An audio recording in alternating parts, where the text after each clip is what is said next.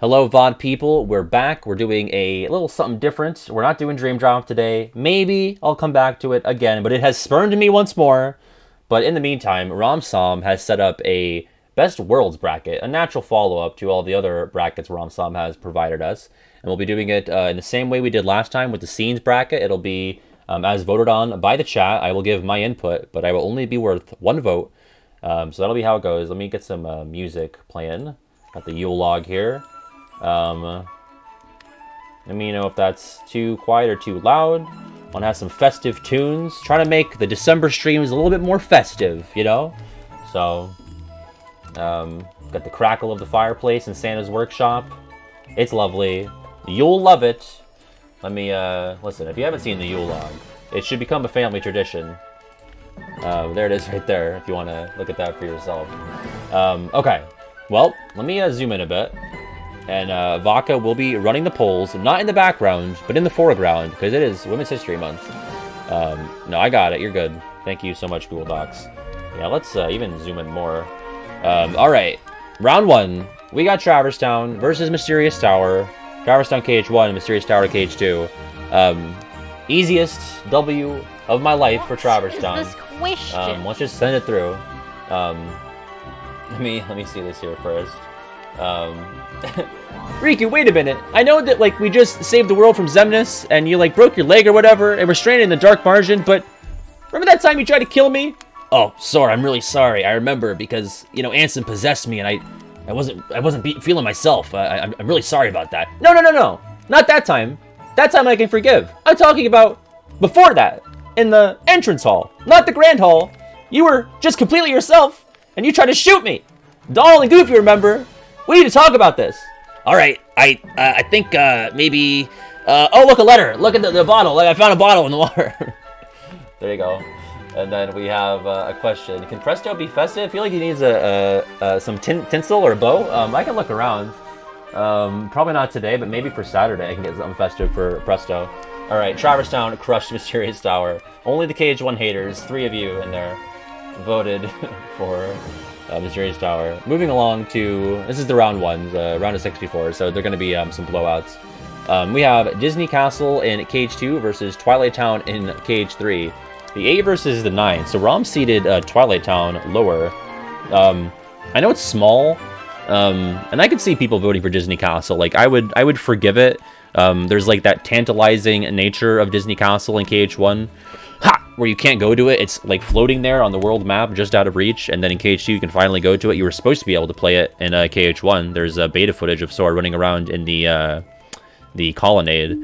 Twilight Town, I know, disappointed people with its, you know, reduced size, but I thought it was so beautiful. I had to like set my controller down and like marvel, and like the NPCs walking around, it just felt so cozy. Like, it's a better world than KH2, but the atmosphere is just like fucking off the charts in 3. Like, it felt like a warm blanket, you know? So I would vote for Twilight Town. That's where I'm putting my vote. Looks like most of you are. 39 votes for that, 83 to 17% for Twilight Town. All right. So a minor upset there as far as the seeding is concerned. Next up, we have KH1 Halloween Town versus KH2 Pride Lands. That is an easy Halloween Town in KH1 for me. I'd even put KH2 Halloween Town ahead of Pride Lands. And I love Lion King. That's my, you know, basic bitch fucking Charizard milk chocolate Disney movie. Like, that's my favorite. But it's just like so bland, so boring. I know it's set in like the bad times where Scar is the king, and there's no, you know, pretty scenery besides the Oasis. And even that is just like a generic fucking jungle environment. Like, the movie is so big and grand and colorful, and it just has like nothing going on in the game. And KH1 Halloween Town, like, it's a little backtracky. I think that's the worst part of it, is that you kind of just like slowly inch forward into the world and then go back. But like, I love Oogie's Manor. I love like the main Guillotine Gate area. So yeah, that's another blowout. 84% for KH1 Halloween Town. And one of the better world designs in general in KH1, I would say, Halloween Town, and in the series. Enchanted Dominion in BBS versus Arendelle in KH3. Well, is Buffoon still here? Because Buffoon wrote that spicy but really well-argued take about Arendelle being not bad world in KH3. it's still in the lower half for me, I will admit. But I have woken up to some of the positives about it. Enchanted Dominion was my second highest Disney World in BBS. I love the field theme in Enchanted Dominion, the Silent Forest. I love the art style of Sleeping Beauty in general. I just think it looks beautiful, especially for, I mean, it was, when was it, like 1959, I think is when it came out. It just looks great. It's boring, but Enchanted Dominion is the site of Terra's sort of, you know, moral event horizon, which is kind of falsified by Maleficent. Like, he didn't really... Alright, there's Nutcracker, baby! Gotta skip the Nutcracker part. Listen, I wanted to put it in the Yule log as it's in Dream Drop, but... Alright, there we go. Enchanted Dominion beats Arendelle. That's going to be our first instance of a side game prevailing over a main title. We'll see if that ever happens again throughout here. Speaking of which, we have another matchup from those two games. Kingdom of COVID versus Land of Departure in BBS. Here's La Pace from... yeah, you would think it would be. Well, Mandala, it's interesting because I always talk about this when we get to the music conversation, but P censored CK. You can take music into consideration. You can take whatever you want into consideration. You could just be like, well, I like Rapunzel and I don't like Ericus, so I'm voting for Kingdom of Corona. You can do whatever you want.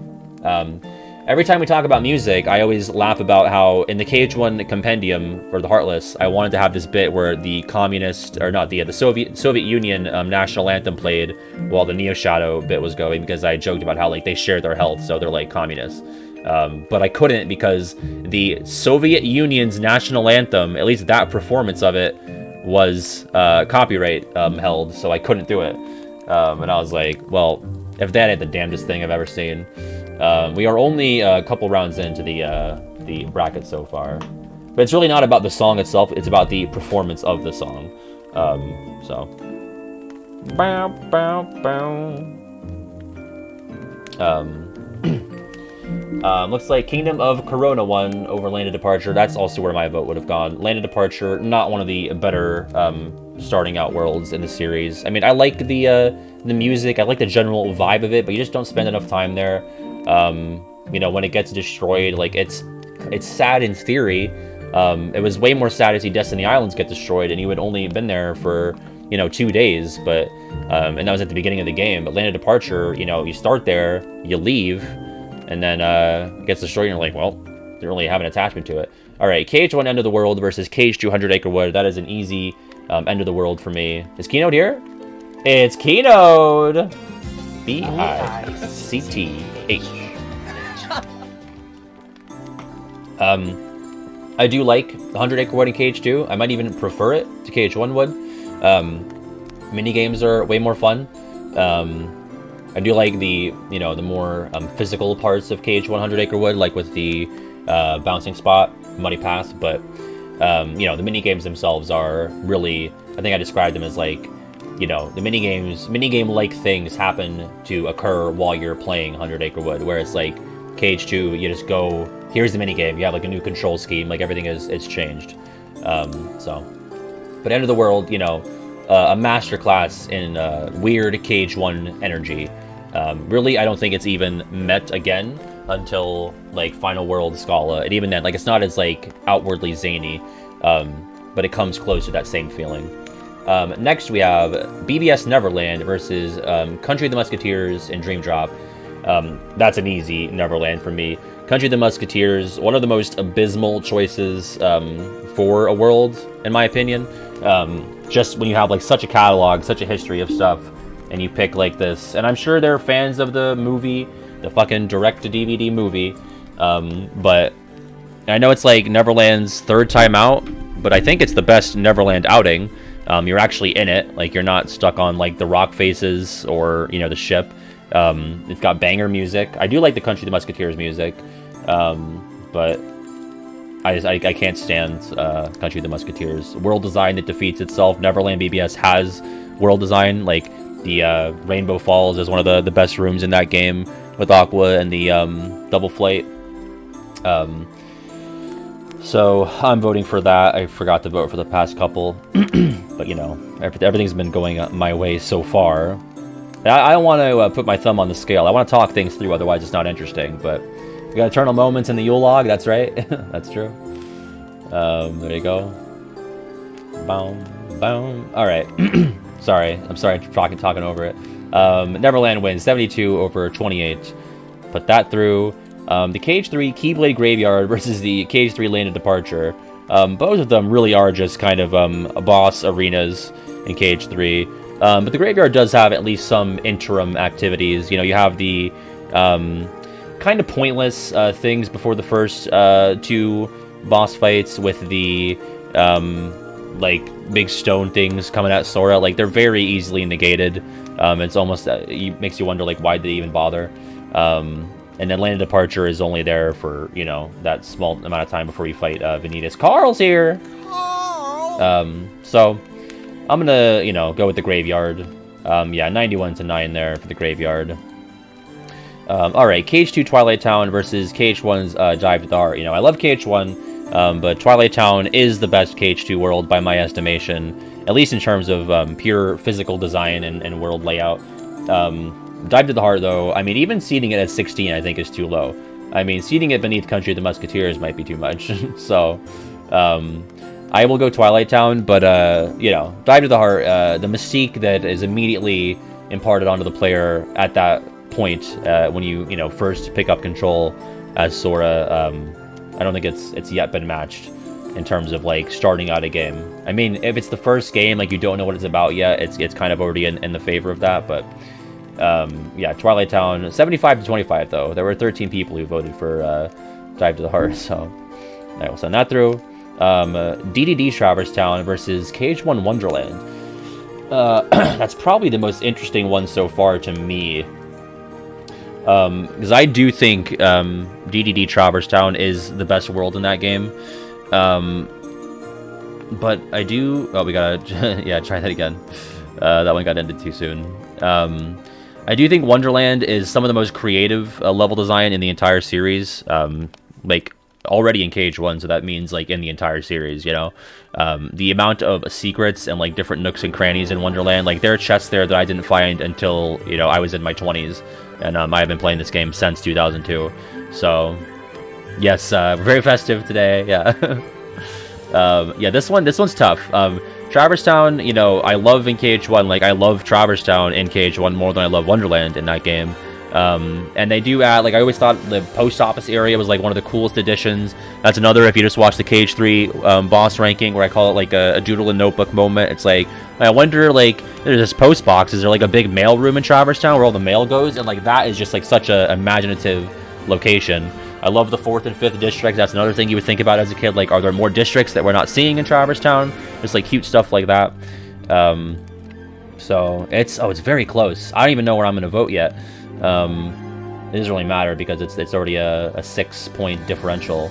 I was skewing towards Traverse Town, but it looks like a Wonderland is in the lead. I'm going to let this one run, though.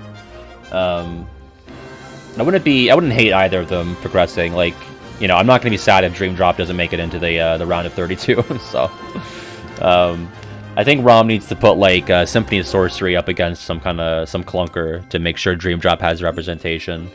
Wonderland is kind of ugly. Like, I guess you could say it's, like, an artistic choice, but, like, why is it so boxy? Like, why is everything like a shoebox? Like, the environments, like, everything in the shoebox, there's fun stuff to play on. But, like, Lotus Forest, like, it looks like a box that was painted and then, like, filled in with trees. So, I guess, oh boy, it's really close. I'm gonna vote for Traverse Town, just to make it interesting. Wonderland is one vote ahead, though. It is 51 to 49% right now. Yeah, it's still boxy and Days Encoded, yeah. Let's see, we have a little bit of time left. If anyone's gonna come through and tie it up here, or extend Wonderland's lead. Oh, it's tied up at the very end! So, what do we do now? It's a tie. Stop the steal. Do you just want to run it again? Run it again for shorter time, Vodka, if you could? Just do a rematch? Usually it would be, like, I could break the tie, but I voted, so... See you, Cools Guy. Thank you again for the Blooket today. I appreciate that.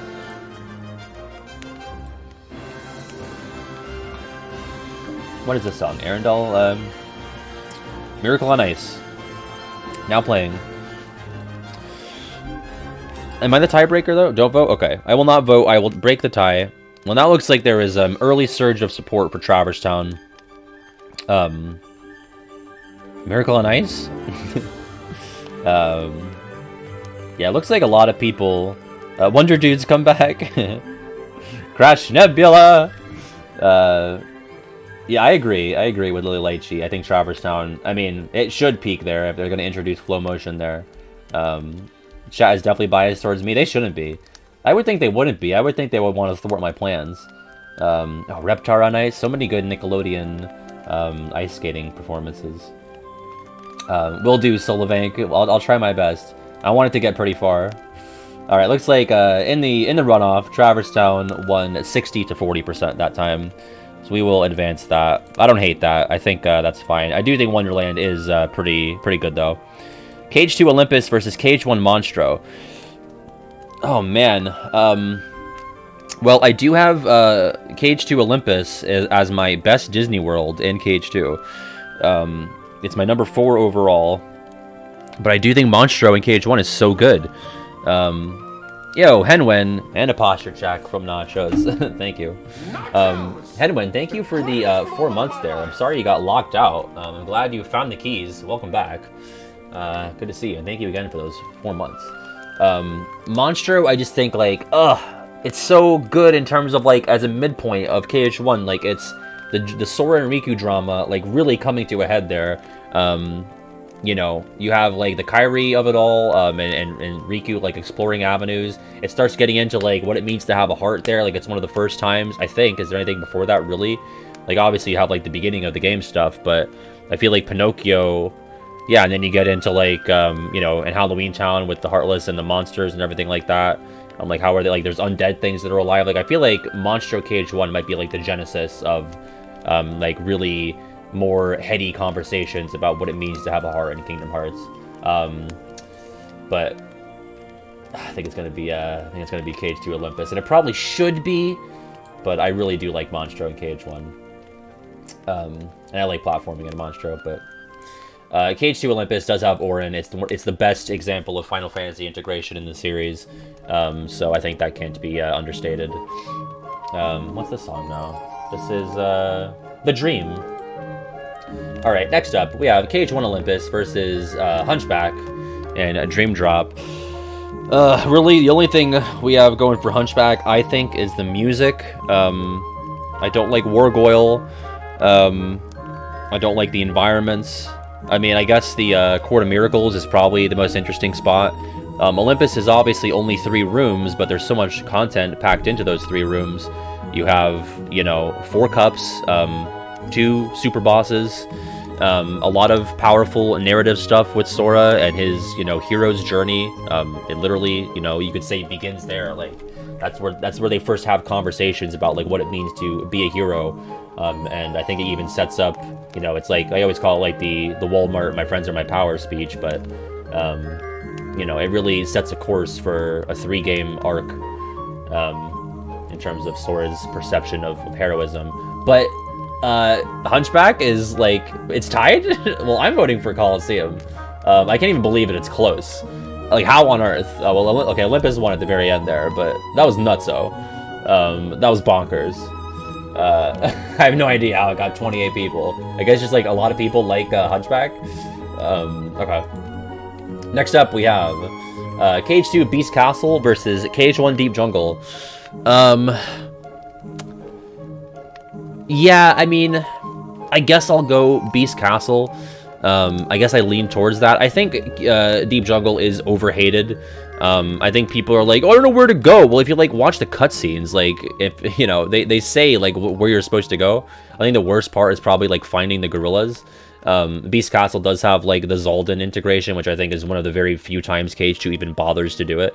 The layout of the castle is not super exciting. I'd rather explore Deep Jungle. It's more interesting to me. But, you know, I think Deep Jungle... I think, like, the Vines areas are kind of whatever. I mean, there's very generic scenery. Like, Beast Castle, it lacks set pieces like the treehouse and the camp, but also doesn't have, like, kind of, like, muddy in-between areas. So, Miss Porter, they are voting against my world. Beast Castle wins 78 to 22%.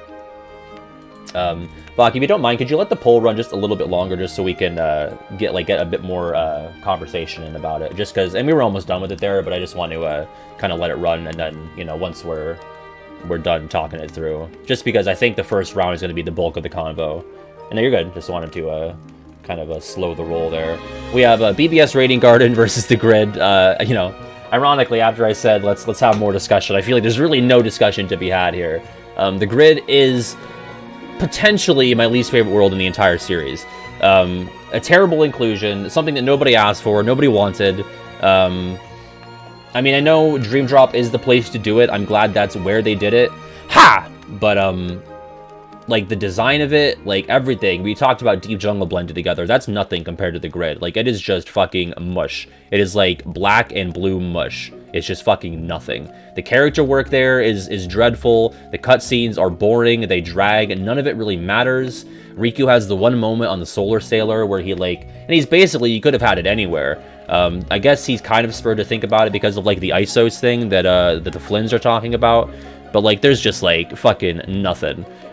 Meanwhile, BBS Radiant Garden, I would consider the high point of that game. It's the midpoint, not just for, you know, the gameplay sense, but also for the story, the character work. You have amazing cameos. Like, it's fan service, but, like, it's all done so well. My favorite scene in the game takes place there in Ven's visit with Leonisa. A good team-up moment with the Wayfinders, which is sorely lacking. It's really one of the only moments where they get to work as a unit up until KH3, and even then, it's really kind of understated. I mean, you have the Guardians versus Replicas fight, but it's pretty bad, so it's good to get at least some of that. Having to play that 3 times is probably the worst part of it, but kind of unavoidable with the way that BBS is set up. Great world design too, like interesting rooms. You have the water spout room that you have to jump around on. The gardens area with the mandrakes, I think that's a neat room. Even just having like a room with like 2 layers, like just like a bottom and a top floor, like that's enough. So I'm glad that one crushed the Grid at 94 to 6. What's up, Barty? How you doing? Good to see you. All right, sending a Radiant Garden through. KH3 Monstropolis versus World That Never Was in Dream Drop.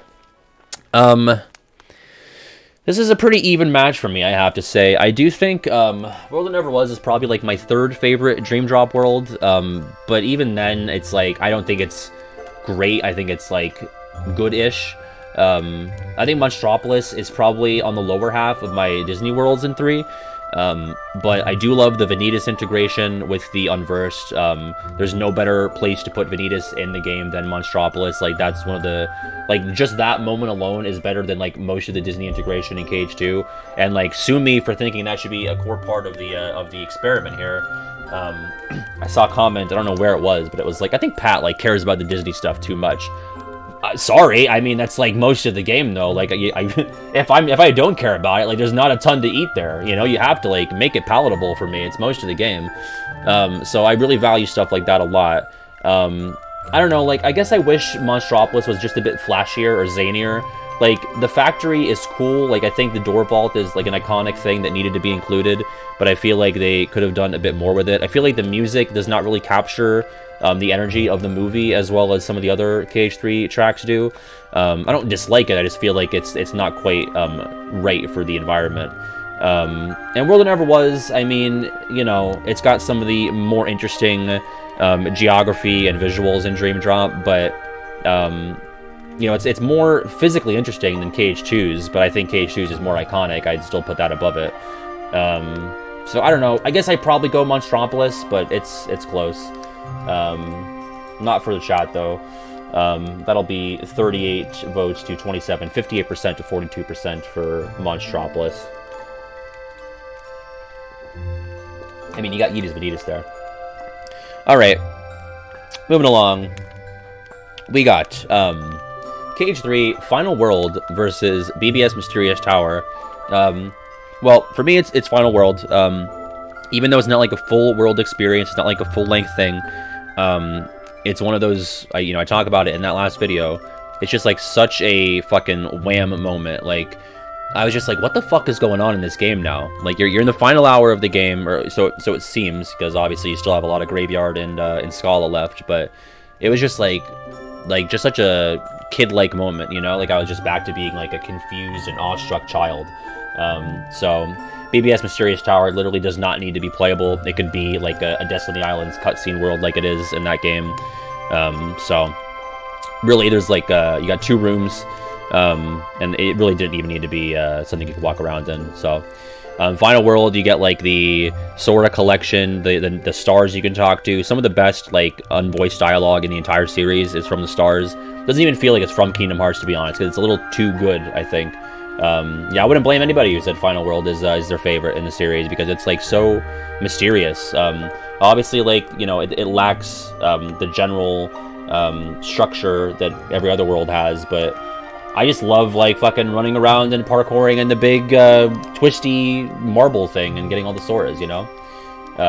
So, I'm going for the Final World, as is the chat. 96% to 4%. 2 people voted for Mysterious Tower. The KH3 haters among us. There you go. Alright. We have KH1 Hollow Bastion versus KH3 Dark World. Let's just move along. I'm just not even a need to talk about it. I'm not even going to entertain it. Like, why even waste time? You know, we have families to get home to. Like, we're not going to... Is salt? Is it really salt? How do you know, PJ? Have you licked the Sora Tower in the Final World? Did you lick that? Yeah, Hollow Bastion easy. We're doing the poll. Alright, you can do the poll if you want, but I just feel like, why are we even wasting our time? Woody for pity, what's going on? Thank you so much for the 8 months there. We got 32 votes, 33 votes already came in for Hollow Bastion, so... thank you so much, Woody, for pity. You spite me for the Dark World? Whatever. I don't even hate Dark World in KH3, but it's literally just, you know, 2 fights, right? Or 3?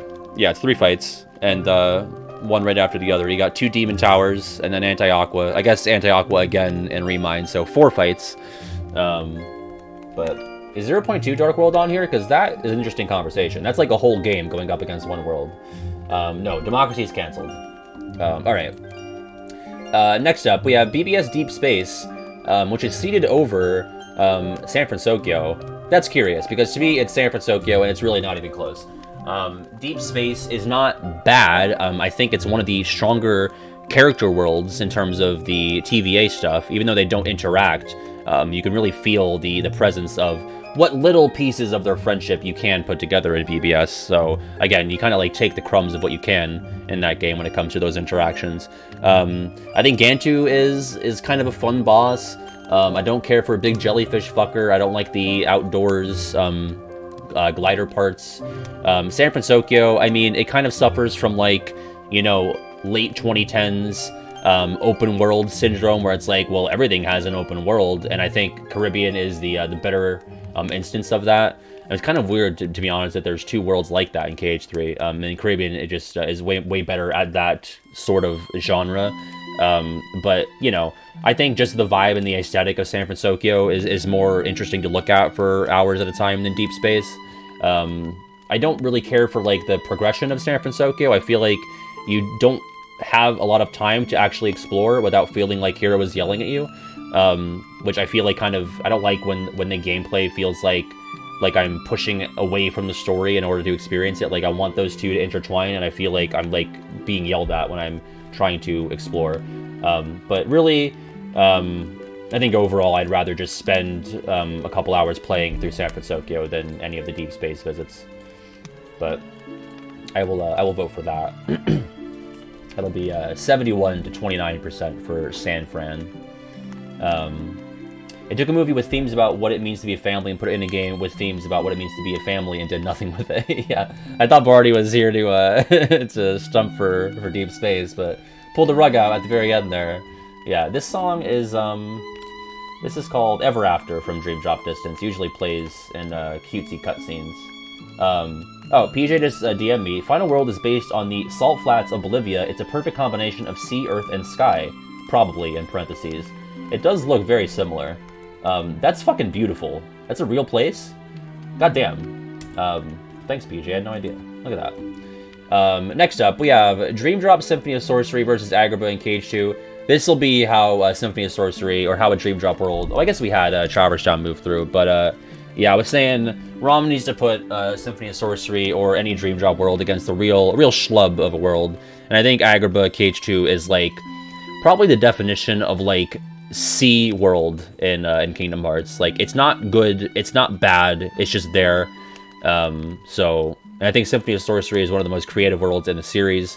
I don't think that's, like, a hot take. I think, you know, making it so all of the music is classic, you know, orchestra stuff. How your Keyblade hits are even musicified, I think is really cool. The environments are neat because they're really made from nothing. Like, it really is a KH original world, but not really, you know, spending time on really any plot stuff. I mean, and sometimes that's fine. I think it's nice to just have, like, all right, we're not gonna, like, get a cutscene every 2 rooms. We're just gonna, like, have a stretch of gameplay.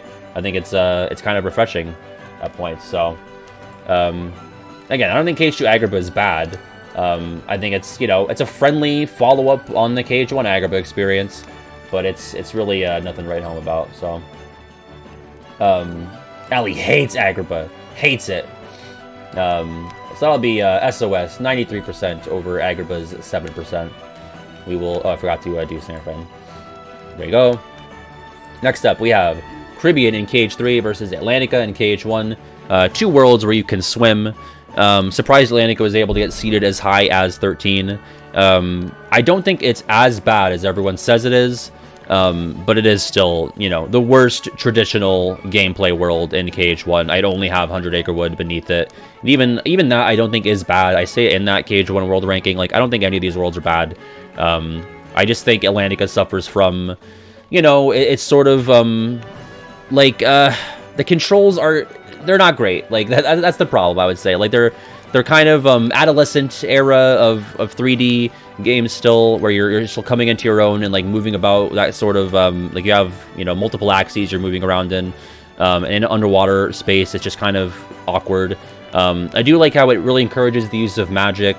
That's probably the high point, how you're, like, you know, you just got Spellbinder probably if you've been playing the game conventionally.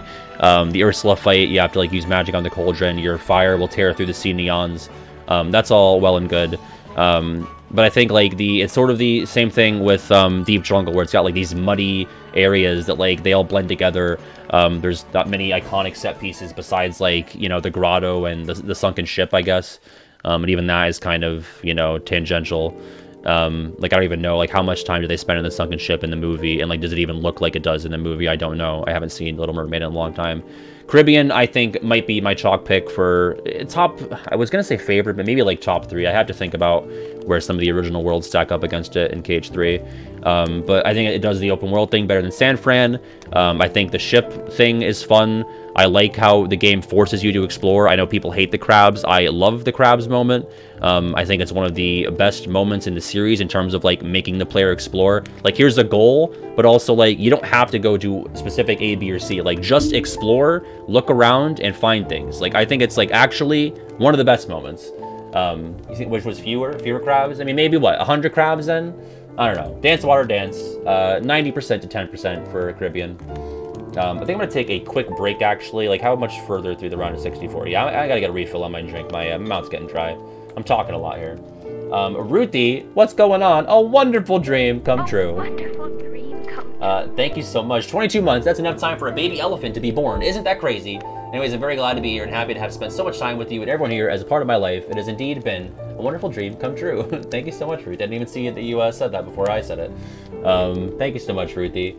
I really appreciate that. We're going to take a quick break, and we will be back with the round of 64 with, don't run the poll yet, but Neverland KH1 versus Land of Dragons KH2. Easy money for me. Don't have to think about that while I'm getting a refill, but maybe you do. So think about that as we take a brief break here. We are back.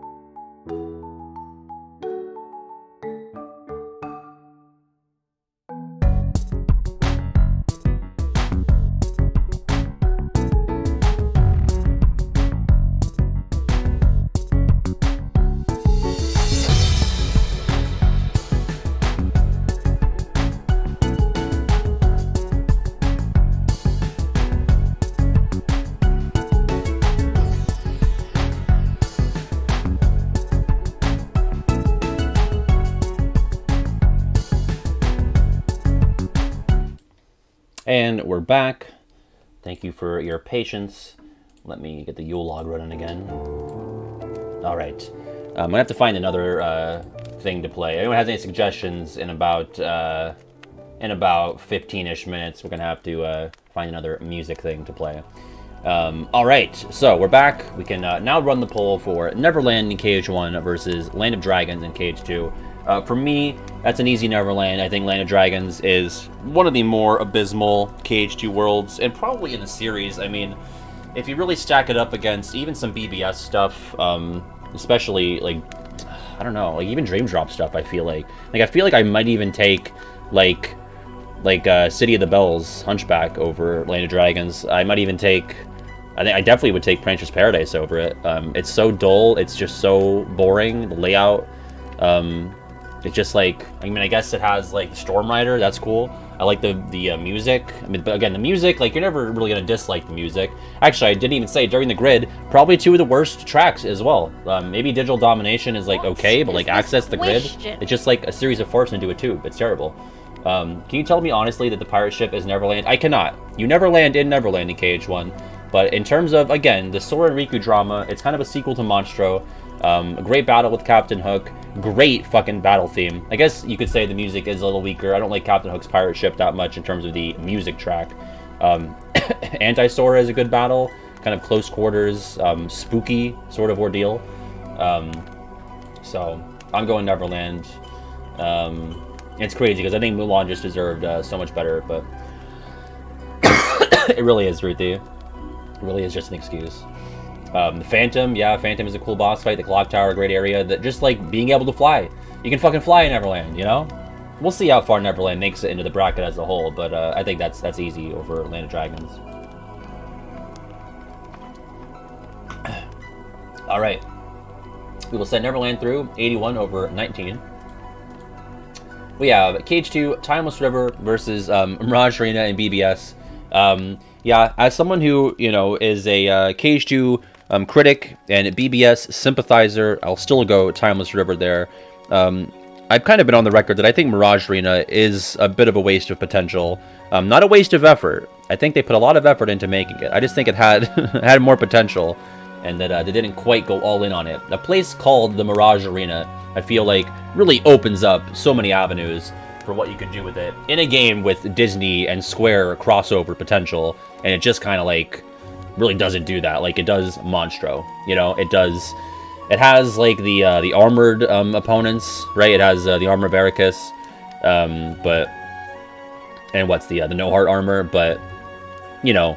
They had plans for like Laguna to be the host of it, but then I kind of like the environment. Like I like the Dearly Dreams music track there. Like I like the aesthetic of it. Environments is probably a bit too generous. Like it's really just those two areas, but like I like the vibe of it, you know. I just wish they could have gone a bit more. Wish they could have fleshed it out more. You know, I wish they could have put more into it. Like I don't really want to fight just on verse mobs. Like even KH1 and KH2 Coliseum Cups had more. You know, they had Sephiroth and the Ice Titan. They had Hades, Leon, Cloud, and Yuffie. Tifa in 2. Pete shows up again in 2. Like, even that, I feel like, just really already rockets the 2 Colosseums ahead of the Mirage Arena.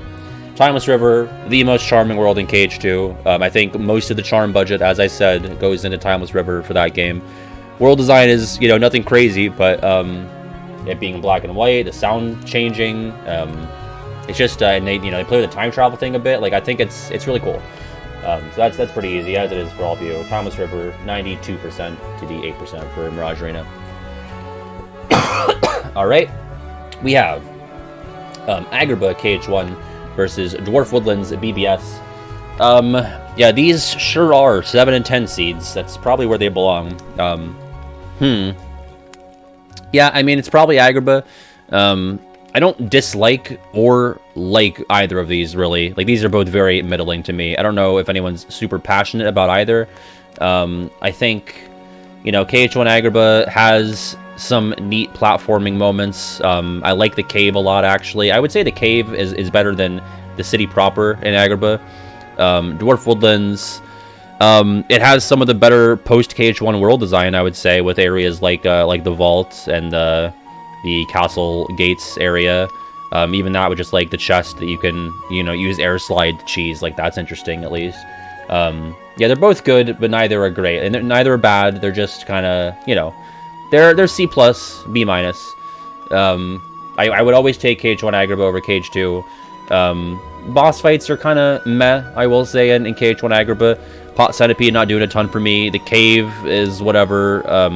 And then, you know, Jafar 1 is easy, and Genie Jafar is laughable. Although I did, yes, die to it once on stream. I do probably prefer the Dwarf Woodlands music over the Agrabah music. I do find that field theme for Dwarf Woodlands very mystical and whimsical. Let's go down, guides. Yeah, I'll go Agrabah, but it's not, you know, it's not passionate. It's not a passionate vote, although it is tied right now. So if anybody lurking wants to break this tie, if you do feel passionate, Presto clearly doesn't, about either Dwarf Woodlands or KH1 Agrabah, you can vote now, because we are 50-50. Agrabah does have Arabian Waka for one brief moment. That's true. It has the recolors of the Traverse Town people. We are tied again. 2 people voted. We're once again tied. Peta Presto. Agrabah does have Kurzisa, a great, I will say, probably one of the best secret bosses in the series, I think. At least in terms of, like, maybe you can't throw in Lingering Will and Yozora, but in terms of, like, Heartless or, like, Disney bosses. Alright, look at that. Agrabah pulled ahead in the very end, 51-49. I'm fine with that. Alright. Scala Adkylum and KH3 versus KH2 Atlantica. I'm tempted to also just forego discussion here, but I will let that go to a poll. I love Scala. I just talked about this with Final World, but it's one of those moments in KH3 where I feel like a kid again. Like, I don't know what I'm looking at, especially as someone who didn't really watch any trailers with the Cable Town. I was just, like, blown away. I thought it was Kingdom Hearts. You know how we call it? Like, it's called Kingdom Hearts. Why is it a kingdom? Like, that sounds like it's a place, you know? So I thought when I first saw it, and maybe you could even say I was a little underwhelmed when I found out that it wasn't. I don't really like that, because I feel like Scala Adkylum is so much grander and more mysterious in concept and in name and in appearance than Daybreak Town.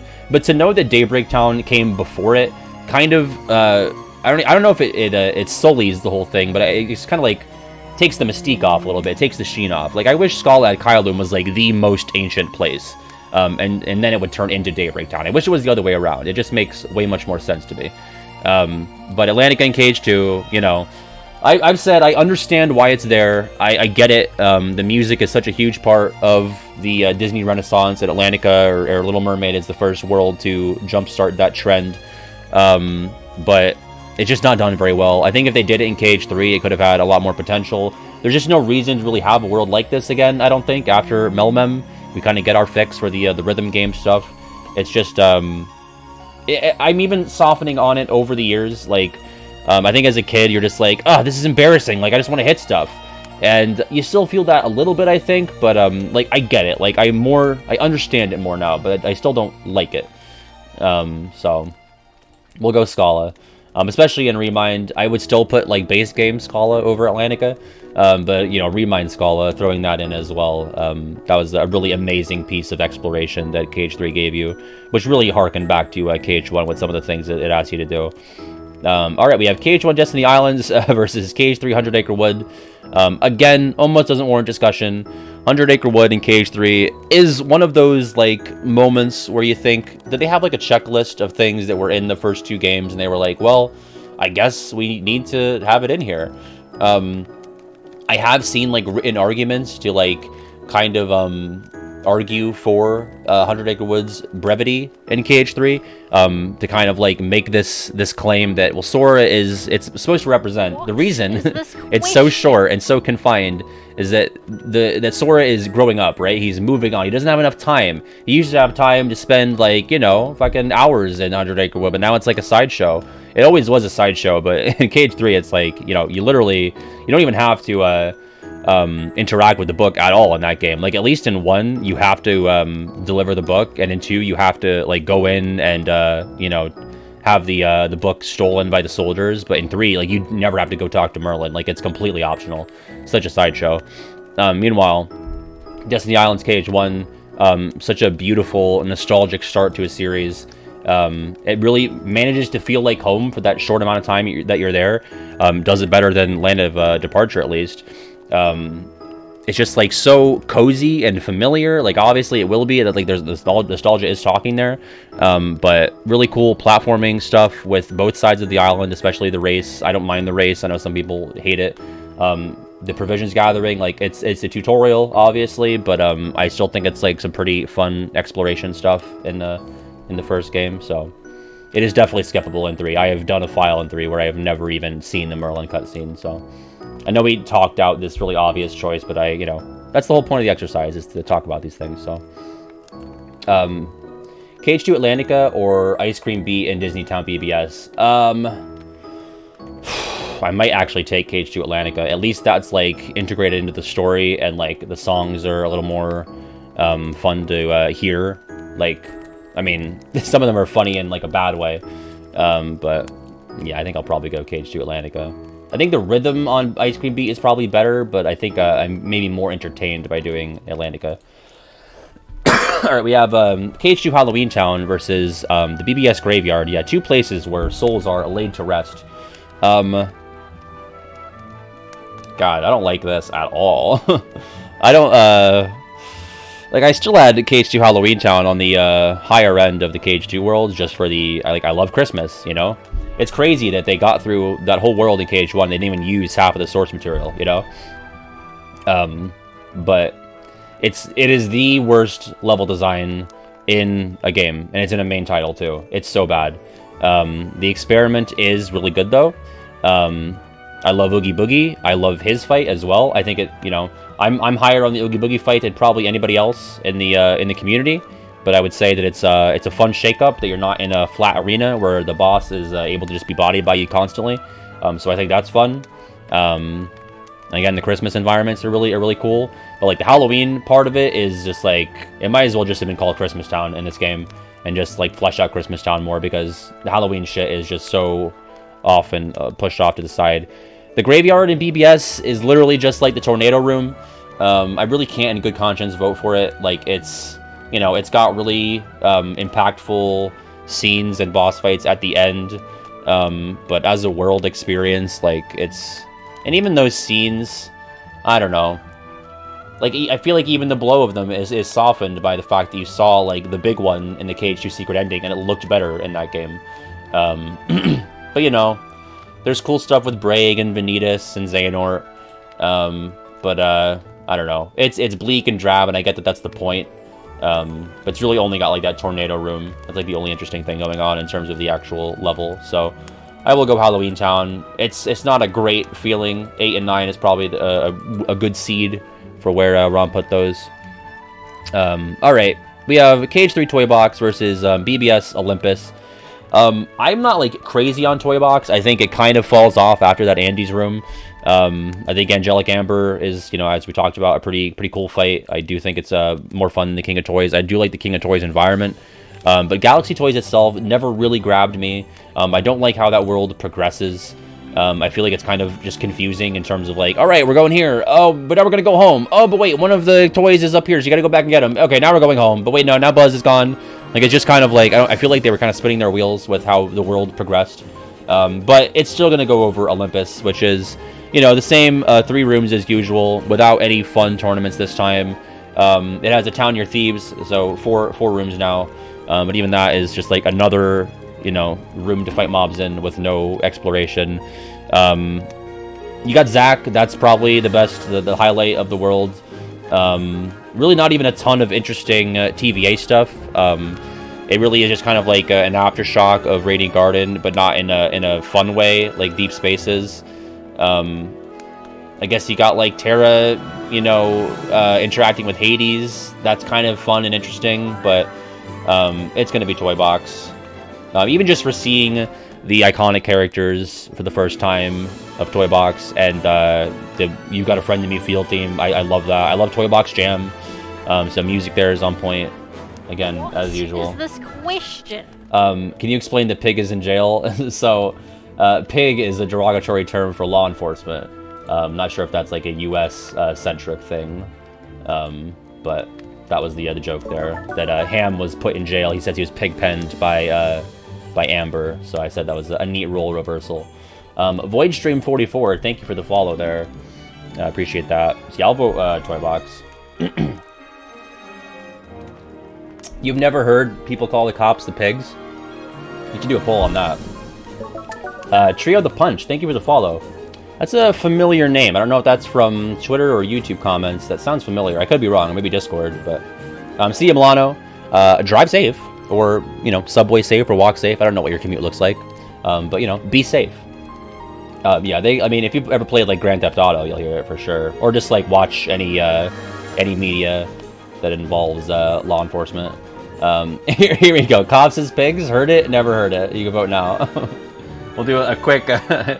A quick stopping down here. Yeah, it looks like most people have, so not to dunk on. It might be an American thing. I know Barnabas is not of the States, so it's the pigs. This is important. Does that mean Woody is a pig? I guess he's not. You got 2 pigs in your party, and 5 people are lying.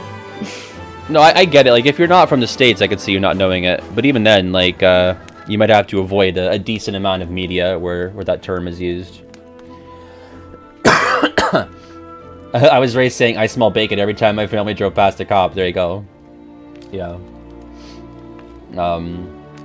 Floridians tend to like their law enforcement.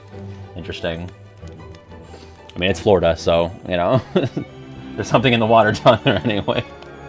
Alright, looks like we got 84 to 16% in favor of knowing that the cops are pigs. So, probably the most important poll we've run on the regular Pat Twitch channel. Alright, Toy Box moves along.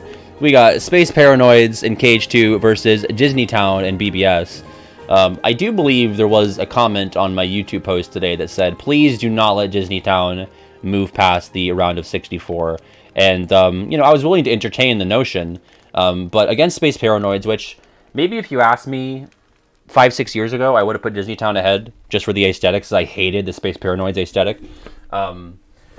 But after thinking about it a bit, my mind does change on these things. I feel like my mind has changed on certain Kingdom Hearts topics since starting YouTube. But this was, I had come to this this coming to Tron moment, this coming to Jesus, coming to Tron moment, where I realized Space Paranoids is pretty good. Like, it's one of the best moments of Cage 2. Also, we need a new soundtrack. You know what? I'm feeling FF10. I know it's not Kingdom Hearts, but I love Final Fantasy X. And we're going to play it. Let me just find a good OST of it. While you guys vote on that. Let's see. This one looks pretty good. Actually, I lied. It only goes up to 49 tracks, and it just stops at Mount Gagazet. So, not that we'll get through all of it, but I figure most of it. Well, these titles are all in Japanese, except for Otherworld. Let's just start here and see what we get, huh? What's this? Is it going to be Christmassy, though? It's not. Let me know if that's too loud. Actually, let me skip this song. We're so in the mood with the Yule log, and now it's like... Alright, that's a little something. This is your story. Alright. Loud. But yeah, I'm a Space Paranoid sympathizer now. I don't think... I still am not huge on the aesthetics. I think the layout of the world is whatever.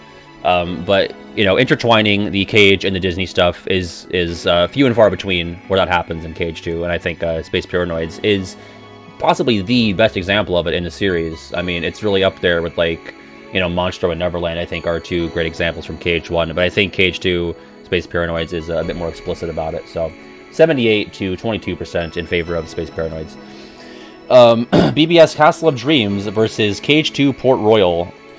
God, this is like another nothing to me. I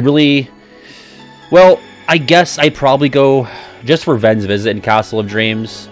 And Aqua's is really fun. Like, Ven's in terms of the actual exploring and playing it, and Aqua's for the scenes and the moments. Terra's is whatever. You have the escort mission, which are pretty often actively bad. Yeah, Ruthie's here, so I know what to do. You're right. A wonderful dream country. You got Bibbidi Bobbidi Boo, a little grating after so many playthroughs. Port Royal is not great. It's really gross. Yeah, I know they're trying to go like the realism angle, but obviously the technology was, you know, not quite there. They managed to do the Caribbean and make it kind of bright and vibrant, you know? It starts off in like this fucking pitch white, the Davy Jones locker place. And then even after that, it's like, you know, you're not stuck with these muddy grays and browns and dark blues. It really is just like a, you know, beautiful tropical environment. I guess Port Royal is just set at night and Caribbean is set in the day. Maybe it just comes down to that, but the town environments in Caribbean are so much better. Like, obviously you have NPCs. Port Royal is, you know, empty and desolate and just gross. And, you know, Castle of Dreams, you have like that Ven portion with being shrunk down and being going through the mouse holes and all that. And Aqua has iconic scenes with, you know, going to kill Lady Tremaine and slapping Cinderella's ass. Cake. Fruit. Cake. Perfect time for the song to end. Yeah, yeah, she commits a triple homicide. So, yeah, I'll go Castle of Dreams. I had to think about it for a bit, but we'll go with that. What track is this? This is Boj Temple. Not very Christmassy. Let's see. That's the main battle theme. Let's get to, like, Besaid. That's the Game Over theme. But it's got jingle bells in this one. It's a sad song. It's Titus going, I need food! But I could, I'd get behind the Boj Temple. This is the interior. Alright, Castle of Dreams. KH2 Hollow Bastion versus KH100 Acre Wood. Yeah, that'll be Hollow Bastion for me. Another easy W, yeah. You got simply put on Christmas music. I would be afraid of getting snagged on the instrumentals, even if they are supposedly generic. After the conversation we had about the Soviet Union national anthem being copyright held, I will probably not risk it for the Christmas biscuit. But yeah, Hollow Bastion KH2 is really good. It is like my third favorite of the KH2 original worlds, but it's still, you know, it's miles ahead of everything else in that game in terms of the Disney stuff. You know, still the most iconic middle point in the series, like, I'll give it that. The Thousand Heartless, still pretty unmatched in terms of, like, the mid-game momentum there. It is a badass name, yeah, it's way cooler than Raging Garden. I mean, they feel like, you know, two sides of the same coin, the light and the dark. Hollow Bastion is very, like, dark and mysterious and brooding and empty, and then Raging Garden is, like, bustling and light and bright. So, any plans for another Among Us stream? If anything, it would probably be a Goose Goose Duck stream if my patrons were into it. I haven't done a patron game night that I've streamed in a long time. We just had one last night. They're a lot more bumping nowadays. I streamed them because it was kind of like more doable. I might kill Vodka on stream, that's true. Well, we could do Animal Crossing. Yeah, I actually love that. I've never played Animal Crossing music on stream, so that'd be fun. Animal Crossing Christmas music. Maybe we can get like a relaxing winter and holiday music. Oh, nice. That's like an hour. Okay. By Drift Tunes on YouTube. There you go. Oh, it's like a shiny Drifloon is their icon. That's cute. Do I plan on Pokemon Scarlet and Violet? Not right now. Maybe over the holidays I'll check it out, but I still have to... I have so many games I have to play. I didn't even talk about these two worlds that much. You know, it's obvious. I don't really have to spell that one out for you. KH3 Olympus versus Dream Drop Prankster's Paradise. Yeah, I'm gonna go Olympus. That's where I'm leaning. I do think Prankster's Paradise is one of the better Dream Drop worlds. Quite the tunes. Sorry. Oh yeah, that's loud. Bloop. Thank you. Yeah, KH3 Olympus, like, I know we have Olympus fatigue. This is, like, what, the fucking 8th or 9th time we've seen this. But, I think it's probably the most well done out of all the games. It lacks, like, some of the, like, obviously it doesn't have the tournaments. It doesn't have, like, the Final Fantasy synergy, which were two things that were always a part of the other mainline Olympuses. Even BBS had Final Fantasy stuff. You know, I'm on the record as saying, like, you know, Final Fantasy and KH3 was not, like, a really sore spot for me. But I do think it's a little sad to see it not there. But I love, you know, the Greece environment, Thebes in KH3. I love Mount Olympus. I love the Realm of the Gods. Like, it's all great. Like, it's just great environments. Prankster's Paradise, I do think the amusement park is cool. I think Flow Motion does not break that room like it does in so many other Dream Drop rooms, so it should be praised for that. I like just the environment of like a fun fair or a circus or whatever. I think that's neat. The water stuff is kind of muddy, and Monstro and Riku's side is a worse version of it than it was in KH1. But I do think it's still probably top half of Dream Drop worlds out of, what, 7 worlds, so maybe that's not saying a lot. But Dreffin, thank you for the follow there. Looks like we're all mostly in agreement. 82 over 18 for Olympus. Yeah, I want 2 Sephiroths in KH4.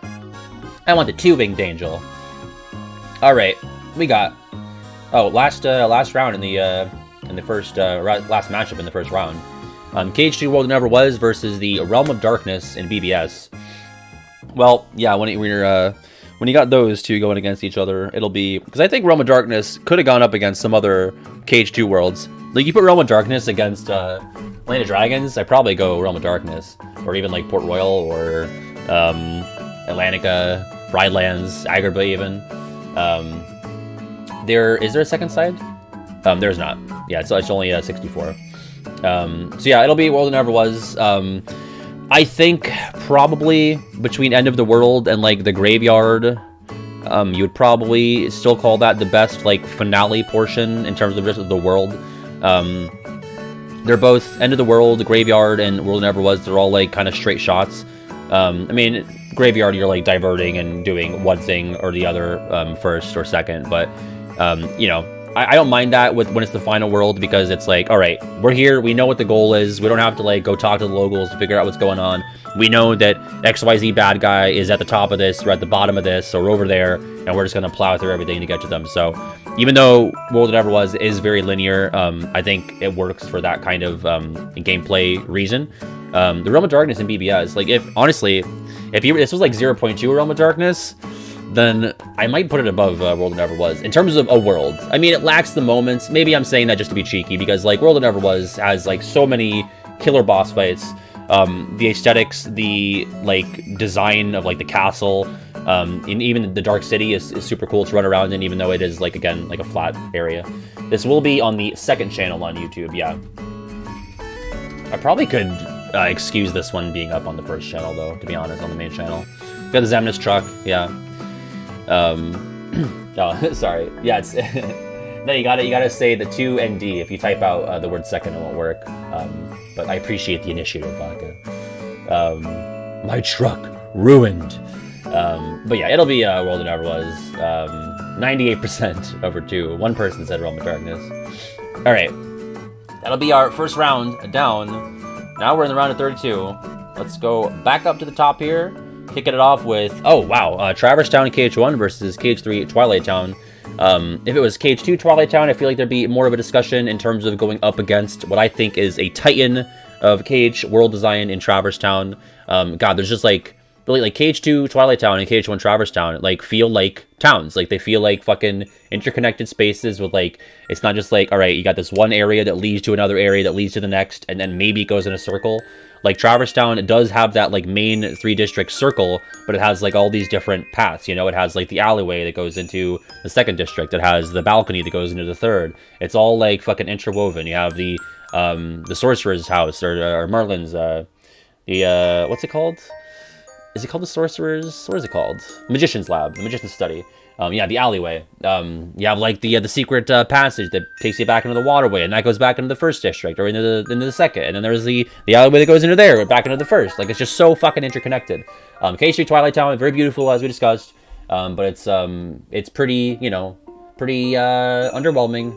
If you had the whole KH2 Twilight Town given the KH3 treatment, then we might be talking. But unfortunately, did not quite get that amount of love. So, and the puppies, yeah, the puppy's house. So good, a great side quest, still unmatched, I think. Like, maybe Lucky Emblems in terms of, like, the, you know, it requires more environmental awareness, whereas the puppies, you just need the chest. But I feel like even the puppies are, like, they're written into the game better. Like, they at least attempted to do that with the Lucky Emblems, like, with Olette, like, giving the whole lowdown on, like, wow, these symbols, they're, like, the new hotness. But, like, why? Like, what does that mean? Like, you haven't heard about the Lucky Emblems? They're everywhere. Everyone's so into them. But, like, why? What do they mean? Like, who put them there? Like, I don't know why the puppies are in chests. That might just be, like, a gameplay story segregation thing. You could argue that, like, Ansem put them in chests. Like, he found them and was like, get in this box, you dumb dogs. And then he hid them. Or Maleficent. But, like, I'm sure if KH1 had the technology to have, like, puppies running around in the world, they could have maybe done that. But, it's, like, another way that KH1, like, integrates, like, the overall general apocalypse of the game. Into even its side quests, where it's like, okay, we have like these misplaced characters, please help them find their way back home. Like, it's just so cool. Who is heartless enough? I guess it would be Ansem. He is heartless. Alright, so that's Traverse Town, 89 to 11. We have KH1 Halloween Town versus BBS Enchanted Dominion. As much as I do enjoy Enchanted Dominion and BBS, I think Halloween Town and KH1, even though it's seated lower, I know it has its detractors. People don't like the manor. I love the manor. I love both the climb up it. I mean, I don't love the manor fight, but I love the climb. I like the fight. I love Oogie Boogie's standard fight with the roulette wheel. That's just so cool. It's so pulled from the movie. So many references. The aesthetic is just fucking on point. You got the costumes. I mean, Enchanted Dominion is, like, pretty middling when stacked up against the very first Halloween Town. What if Lucky Emblems are like X and Mickey has his eyes on us? Oh, like the Recusant's sigil? Recusant? I always forget how to say it. Is it Recusant? No, Recusant. Recusant? I always forget. Someone has to tell me. That's one of those things where I read it more than I hear it, and I don't know. Well, thanks, Vodka. Recusant. I can't see. Oh, sorry, you had to dash there. Recusant. Okay. Yeah, I should get that. I should get Zemnis saying recusant as a clip. Yeah. No, thank you. I missed the second dash there, Vodka. I was being sarcastic when I said thank you, but legitimately thank you now. So 5 versus 4. Yeah, Halloween Town. Whoa, Galvanus the Great. Thank you so much for the 1,800 bits. Really appreciate that. Wow, thank you. Very generous. Yeah, again, Enchanted Dominion is, you know, my second favorite Disney World in BBS, but it's, you know, there's not a ton to talk about there. Alright, we got... God, I love this song here. Very good. The origin of Vodka's sound drop. It comes from... I mean, I know it from a Vine, this one. 2 shots. Might be a little quiet. But, I might be, I don't know where it's actually from, though. Like, it's a Vine, but I don't know what the Vine is of. Zemnis is in Hunter X Hunter. Is that how you... I always hear about that, but I don't know what it is, or anything about it, or even if I said that right. This is so tough. Kingdom of Corona versus End of the World. I'm going End of the World. I do quite like Kingdom of Corona in KH3. It's kind of redundant, I don't need to say that, but it's only in KH3. But End of the World is just, like, so spooky. Like, I like the vibe of Corona. Like, I love the kingdom more than the forest stuff. I like the marsh area. It is pretty linear, but I kind of just like how it's laid out as, like, a journey. Like, it's a little bit of, like, a pilgrimage moment, and I feel like it lasts long enough that I don't mind that it's linear. Whereas, like, KH2 is like, alright, we're going from Halloween Town to Christmas Town, but it's, like, 2 hallways, you know? But End of the World is just, like, it's nuts. It's just fucking crazy. There's plenty of forest environments in Kingdom Hearts, and, you know, Corona might be the best of the forest environments. But End of the World is still, there's really nothing quite like that. But it's tied right now. It's tied, so.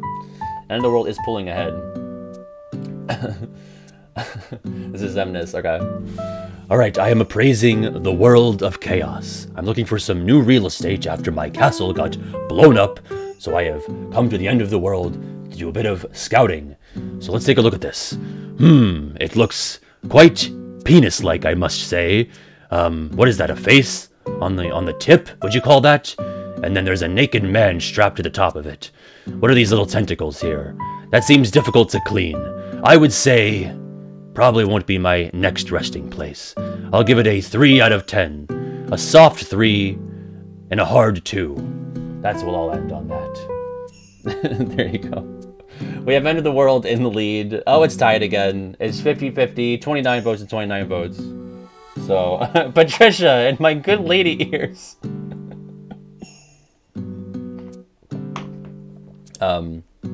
might have to do a runoff, folks.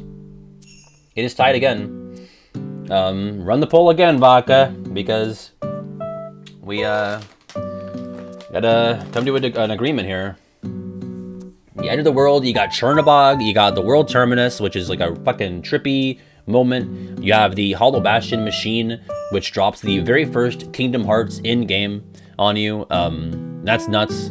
Because all the way up until that point, I've said that many times in several videos, but I was like, I thought it was just like two cool words put together. It's actually a thing, maybe even a place, who knows? End of the world is purple. That's true. I'm once again voting for End of the World in the runoff. Also, I got buttered Skinny Pop. I went to the store today. Regular GF got me on the Skinny Pop. But I've been eating the non-buttered one, which was still, you would think it'd be shitty, but it was actually really good. So I haven't tried the buttered one yet. So let's just try that on stream. It's a big bag. Gonna sneeze. Smells good. I did not finish the Werthers. I do eat them quite occasionally, though.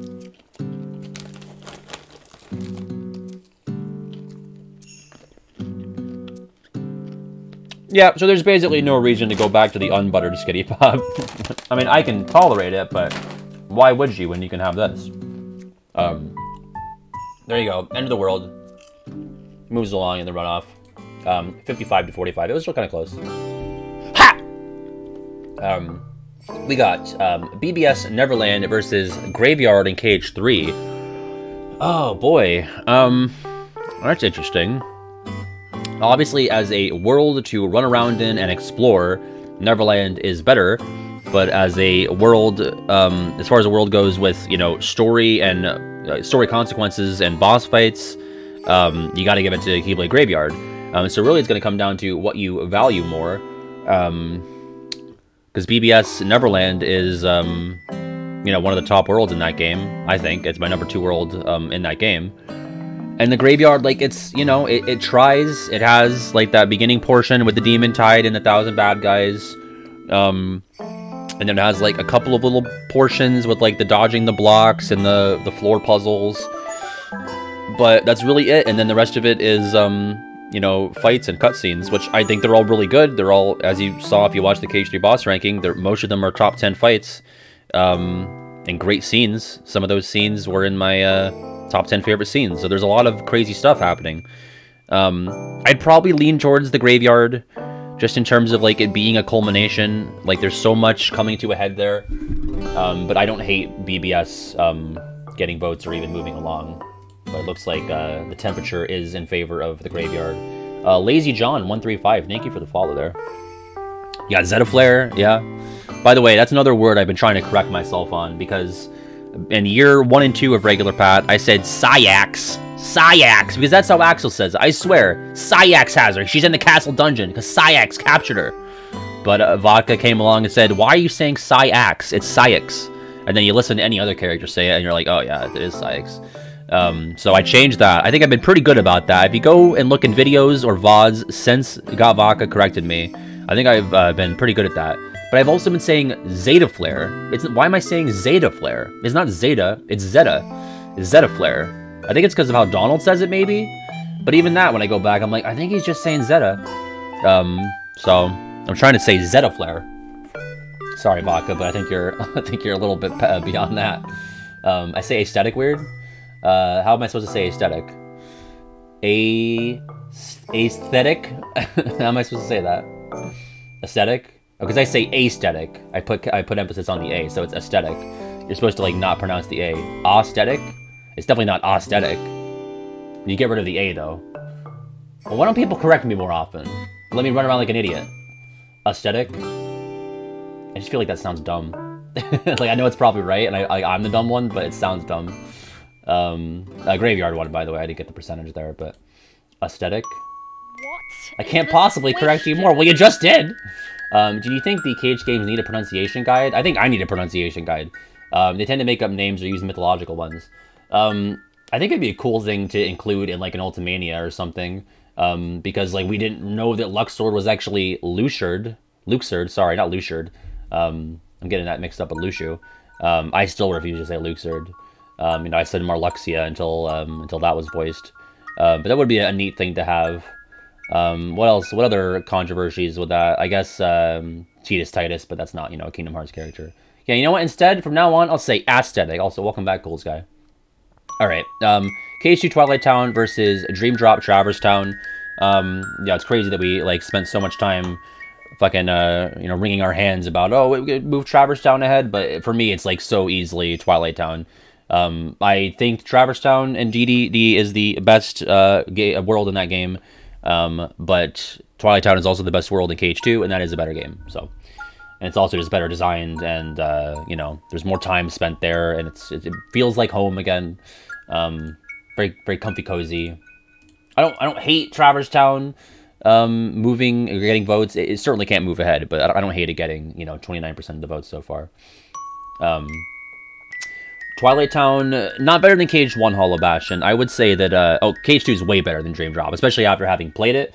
Comparing both my casual and my, you know, more hardcore experiences with the games, KH2 comes out ahead on both occasions. And it's really not even a conversation. There are bad moments in KH2's level 1. I know that the Dream Drop level 1 is kind of a special case in the fact that it's supposed to be, you know, a new game plus, but it's just bad. Ali's got a joke. Which KH1 song is safe for pool diving? The Deep End. The Deep End, for sure. Sorry for ruining it, but there's no way it's not. It's not the Shallow End, it's the Deep End. Yeah. Well done, Ali. Thank you. Yeah, I've never, not once in my life have I said Dream Drop is better than 2. You can go back as far as 2020 on the channel, and probably earlier, but it had never been explicitly stated until maybe the game ranking video. All right, we'll move Twilight Town ahead. That'll be 72 to 28%. Yeah, we ran through the Yule log, and then we did a little bit of FF10, and then I realized, you know what? We were so in the Christmas spirit. Let's actually get some festive tunes. Keep them going here.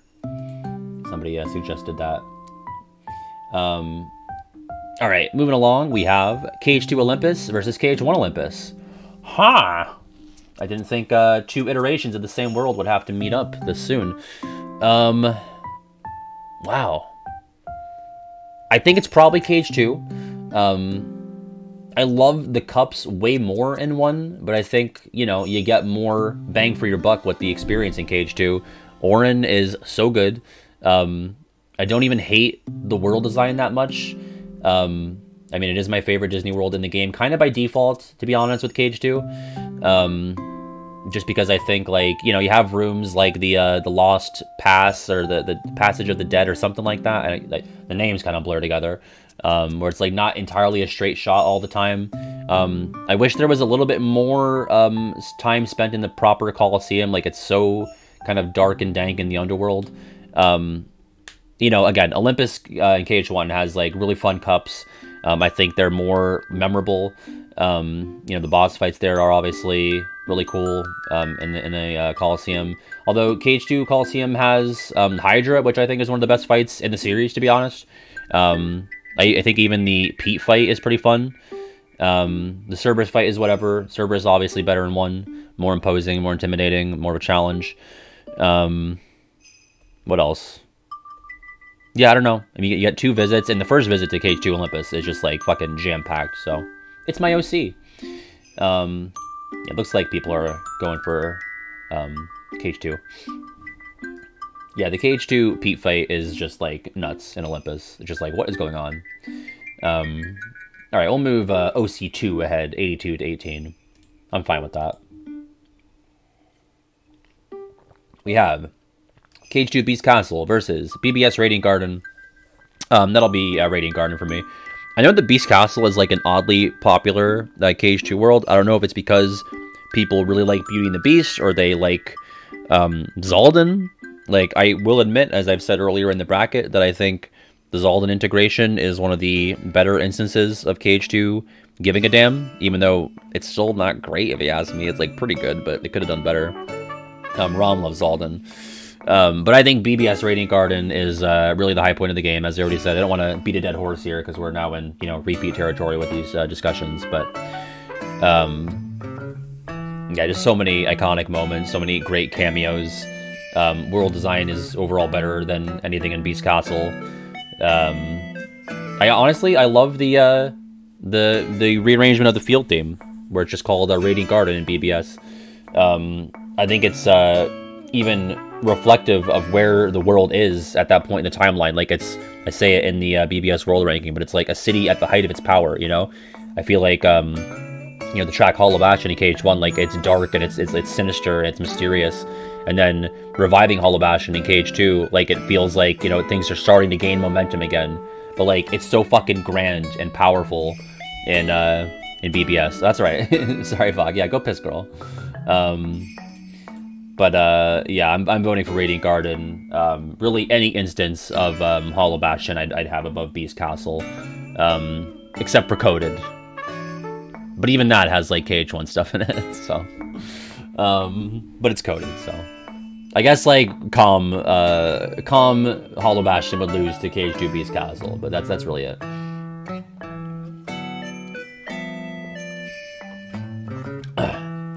Yeah, I guess Beast Castle is kind of indicative of the KH2 experience. It kind of contains that essence because it's like a bunch of flat, boring rooms with a lot of potential that they don't really capitalize on.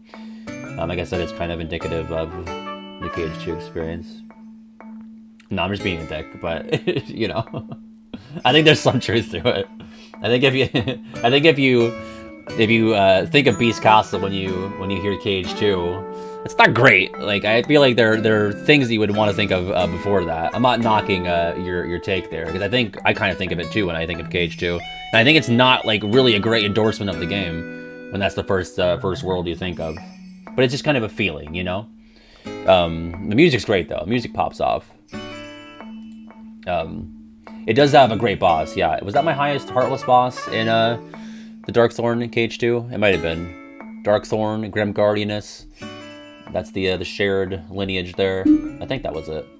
Darkthorn is amazing. That is, I'll give it credit for the environmental interplay there with the Darkthorn fight. That's really cool. We will advance Radiant Garden 73 to 27. Next up, Monstropolis versus the Final World. Well, Rom has it seeded 2 to 7, and maybe me and Rom are weird. I feel like maybe we're weird, but like I love the Final World, and I don't care about Monstropolis that much. Like I like Monsters Inc. I just feel like there's just like not enough there. Like there's just something missing. Maybe it's just all in the factory. Maybe it's just like how the world progresses. I don't know. Like I don't hate it. I really don't. It's just like kind of whatever to me. I think it's always the last world I think of. Like if you ask me to name the KH3 Disney worlds, maybe besides 100 Acre Wood, maybe I forget that one, which you can excuse. You can't really excuse forgetting Monstropolis. And I don't know why. Like Edis Vanitas is at the end, and that's neat. Lump of Horror is fine. And there are neat bits. I just don't know why it doesn't really grab me. I hate Monster Sora. That's true. Vaka's got to be real. So yeah, Final World. It's mysterious. The aesthetic is so pleasing. The aesthetic. I don't know. I'm gonna go back to aesthetic. If I can say Luxord wrong, why not say aesthetic wrong? Bouge d'Or, Bouge d'Or, Bouge d'Or, Bouge d'Or, Bouge d'Or. You got that. So that's you know, Monstropolis has that going for it. Yeah, Final World is just like again, I know it's like 2 rooms, like it's like the Star Room and the Salt Pillars. Thanks to PJ for teaching me that they're salt. If Presto wasn't unversed, what emotion would he be? Contentedness. PJ, what? PJ, I'm giving you credit. What do you want? PJ. PJ. PJ. PJ. PJ. PJ. PJ. Why are you sighing at me? PJ. PJ. Alright, I'm done. Sorry. I just wanted to bother him. Alright, Final World moves along 80 to 20. Bet. Leave PJ alone. Leave him alone! Ah! Come on, Presto. Maybe he's not as content as I thought. Why are you obsessed with me? Am I the Eminem to PJ's Mariah Carey? I was talking to regular GF about that song the other day, and I don't know, people, I feel like they don't know that that's who the song is about. Mariah Carey's Obsessed is about Eminem, and then he hit back with a diss track. There was a Mariah Eminem feud that I feel like people don't know about.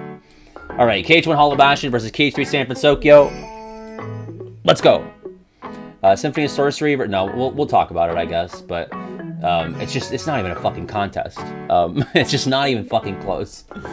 Is he all up in my George Foreman? He is not. Thankfully, he is not. I mean, you know, if anyone wants to entertain that San Fran is, I mean, maybe people don't like KH1 Hollow Bastion because, like, oh, the lift stop, oh, it's confusing, oh, the puzzle in the water. Well, like, you know, if you were 7, and have you gone back to it since then? Are you still bad at it? Like, it's not that confusing. I think people are such babies about getting lost in Hollow Bastion. The music, the atmosphere, the story stakes, the boss fights. It's so good. Sora, you're heading off course, and yet San Fran getting votes? 4 votes? No, but it was 92%, 8% for Hollow Bastion. I hate Heroes so fucking much. Sora, you heading off course? Again, the way he treats Baymax 2, he's right there. Alright, we got Symphony of Sorcery versus the Caribbean. That's really tough. Symphony of Sorcery is so creative and charming, but the Caribbean is, like, really, you know, a more full experience, I think. Oh, man. You want to give Dream Drop credit where it's due. And I know that Dream Drop, the Symphony of Sorcery, is charming, and it's cute, but, like, am I really enjoying it as much as running around in the Caribbean? No, I'm not. But I don't hate anybody voting for Symphony of Sorcery because, like, you gotta respect it, you know? Because it's, like, one of the high points of that game, which is, you know, kind of middling for the most part, I think. And the Caribbean is not, I wouldn't even say it's a high point for KH3, you know? So, it's really good, though. I think it's really good. I, again, love the exploration and the ship mechanics. I don't know where my vote would go, to be honest. Let me see, does it even matter where it goes? It could matter, it's pretty close. Like, if I'm being honest, like, neither of them are huge in the story department. You have a visit from YX in Dream Drop. You have Luxord in the Caribbean, which doesn't really move anything ahead. You got doing the movie Plotitis a bit. I would say doing the movie Plotitis is not as bad in the Caribbean as it is in Tangled or Frozen. It's really charming. Symphony of Sorcery. I think I'm gonna go with the Caribbean. I'm sorry. I'm just having more fun there, you know? YX, yeah. His name is YX. But, like, I respect Symphony of Sorcery. Like, I really do. I just think pound for pound, in terms of, like, memorable and fun moments that I have playing the game, I think Symphony of Sorcery is, like, a bright spot in a pretty dull game, whereas the Caribbean is kind of like, you know, a bright spot in a overall pretty shiny game for me. So that's, I think, where I come down on it. And Caribbean did pull ahead there, 55 to 45%. A respectable showing, though. Caribbean was seated slightly higher, and it was, you know, a slight victory. Alright, KH1 Neverland versus KH2 Timeless River. Oh, that's kind of tough again. Well, I'm probably, like, weirdly high on Neverland in KH1, because aesthetic-wise, it's, you know, worse than Timeless River. It's just the pirate ship. You know, navigating it is not great, but I just love the mounting tension of that world. Like, the Sora Riku stuff, again, really coming to a head there. You have great boss fights, I think. Anti-Sora, Captain Hook are both solid, and then the Phantom later on, I think, is a really cool boss fight that works with the environment. Getting to fly for the first time there is amazing, but, you know, again, it's got the pirate ship, kind of lackluster field theme, kind of a confusing map at times, working against it. Timeless River, you know, is where, again, all the KH2 charm goes. Pretty easy to navigate. Probably overall more memorable of an experience. I just like Neverland is like, oh, we're on this fucking, it's literally the vehicle to the end of the game. You know, we're on the ship and we're moving to Hollow Bastion. It's kind of weird for that, that you're on a ship and it's not really like a solid world. But, oh man, I do have Timeless River really high in KH2 on my rankings, but I also have Neverland pretty high. But I'll overall go for Timeless River, although it hurts, because I think Neverland is slept on. It is doing very poorly, yeah. I voted for Timeless River in the end, but It is 78% for Timeless River. Alright. Let's do that. Moving along to KH1 Agrabah versus KH3 Scala. That's an easy Scala for me. Probably even without Remind. Agrabah is just so... I said KH2 Agrabah was like, you know, the standard world. Like the C world. But, C as in like the letter grade, not like Shamu. But Scala... KH1 Agrabah is better than KH2 Agrabah, but like as a whole, Agrabah as an experience is like the C level in terms of the C tier of Kingdom Hearts worlds, I think. Ali always hates Agrabah. I think Scala, even just in the base game, is breathtaking and amazing and mysterious. And, you know, add in that the exploration portion and Remind with the Kyrie's Heart segment. It's really good. And it's just so beautiful, so... Let's just wrap that one up. 80% to 20% for Scala. That ain't going anywhere. Alright. And Scala has 0 Genie Jafar fights. Agrabah has 3 over the course of the games. Wait. Recoded? What is how do you fight Jafar in Recoded? I just did it, like, not that long ago, and I don't remember what form the Jafar fight takes in Recoded. If it even has one. It's a blur. There was a period of time where I was streaming Recoded on the weekdays and Epic Mickey on the weekend. And obviously, I have a very nice job. I really like what I do. But that was a rough patch. That was a dull spot in a bright career for me. You know? You fight him as the Genie. 4 Genie Jafar fights. And they're all bad. Yeah, and King of Thieves is overall the better sequel. Alright, KH1 Destiny Islands versus KH2 Halloween Town. That's going to be Destiny Islands for me. Even though I love Christmas, Destiny Islands is pretty amazing as the tutorial world goes. I mean, I would have Twilight Town over it as a tutorial world.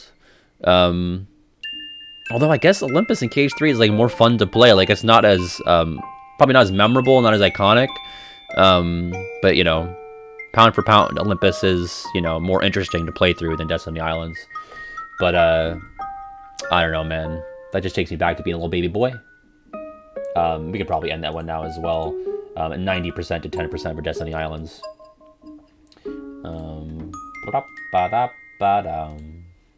Alright, moving along to Toy Box versus Space Paranoids. This is another thing where it's like... It kind of goes back to like Symphony of Sorcery versus what beat that? Caribbean. Whereas like I probably have more fun running around in Toy Box and playing around there than I do in Space Paranoids, but like you want to give KH2 credit for a moment, at least where it excels in an area where it often lacks, which is the integration of Disney and Kingdom Hearts stuff. It's tough. Because, like, I'm not huge on Galaxy Toys, but I still probably like running around Galaxy Toys more than I do any of the various mishmash data things in Space Paranoids. Space Paranoids is seated higher. I love the music in Toy Box a lot more than I do in Space Paranoids. I think the boss fights are probably better in Toy Box. Like, I think I probably... Like, I'm not crazy on King of Toys, but I'm also not crazy on Hostile Program. Sark and the MCP are fine. Angelic Amber is fine. I don't know. It's tough. What are you saying is forgettable, Vodka? Name one fucking room in Space Paranoids. The Pit Cell, the Canyon, the Datascape, the I.O. Tower, Solar Sailor, or the Central Computer Mesa. But I'm kind of a freak, you know? So that doesn't really count. Let me see what the poll is at. Space Paranoids is in the lead. I might as well lump in with Toy Box just to make it interesting. So, just to make it a little neater, you know? Now I've made it an even 60-40 split. So, Tron finds the data to Hollow Bastion and such wholesome friendship with SDG. Yeah, that's true. Tron is like an all-timer party member. I think as a party member, I probably have Tron above both Buzz and Woody. This should help. Beep, thank you for gifted another sub today. That is Beep's 4th for Capri Sun 434. God, I haven't had Capri Sun in a while. I could go for one of those. What was your go-to? I always liked Strawberry Kiwi. Shout out to Kiwi. Throw up a Kiwi. I haven't heard from him in a bit. I hope he's doing all right. we're kind of weird where we don't like talk constantly. We like get into phases where like, all right, now we're in like big Patty Kiwi hours. What is this question? I'll let him know that you're all thinking of him. Hollow Bastion Cage 2 versus Castle of Dreams. Yeah, sorry Ruthie. But it ends here. Hollow Bastion is gonna be my vote there. This is more a question to everyone than just Pat, but did anyone else think that Tron was an original character when they played Cage 2 as a kid? I had never heard the movie. Yeah, I kind of touched on that in my Cage 2 world rankings, where I was like, this is not like up there with like Aladdin and, you know, Beauty and the Beast as like an all-timer Disney classic. So I think I was definitely kind of like, I was like, this doesn't seem like, everything looks kind of off. So I don't think it's original, but I feel like I don't know where this is from, you know? So there was definitely some confusion there for me. We don't even need to really talk this one through, right? Cage 2 Hollow Bastion will advance. Again, sorry, Ruthie. A wonderful dream come fake! So sad. Alright, that'll be 88 to 12%. You know what? I knew about Tron Guy. But I don't know if I knew, like, the actual movie. Like, I'm not even sure if I knew that Tron Guy was based on Tron the movie. Like, I just thought, oh, he's called Tron Guy. How to Train Your Gavin. Thank you so much for the 4 months. Every time I pop into your streams, I get in the mood for Kingdom Hearts all over again. You know what? That's the intention, baby. I'm a sleeper agent sent by Square Enix to get you to buy the games and replay them over and over. That's not true. I wish it was, though. All right, we have, and thank you again so much, How to Train Your Gavin for the 4 months. Tron Backwards is Nort. We have Cage 3 Olympus versus Cage 2 World That Never Was. I do love Cage 3 Olympus. I think it's very fun to play around in, but, you know, you can't really stack up against all of the iconic boss fights and cutscenes, and just the energy and atmosphere and the aesthetic of The World That Never Was. So I'll vote for that. But Olympus is, you know, a strong contender. It's not going to go down without a fight, hopefully. Well, it's only, you know, I got 8 votes so far. 80 to 20% so far. But I respect Olympus a lot.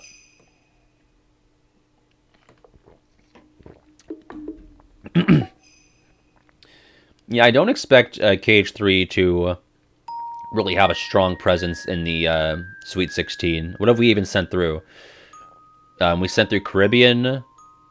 Twilight Town died in this round. Arendelle died in the first round.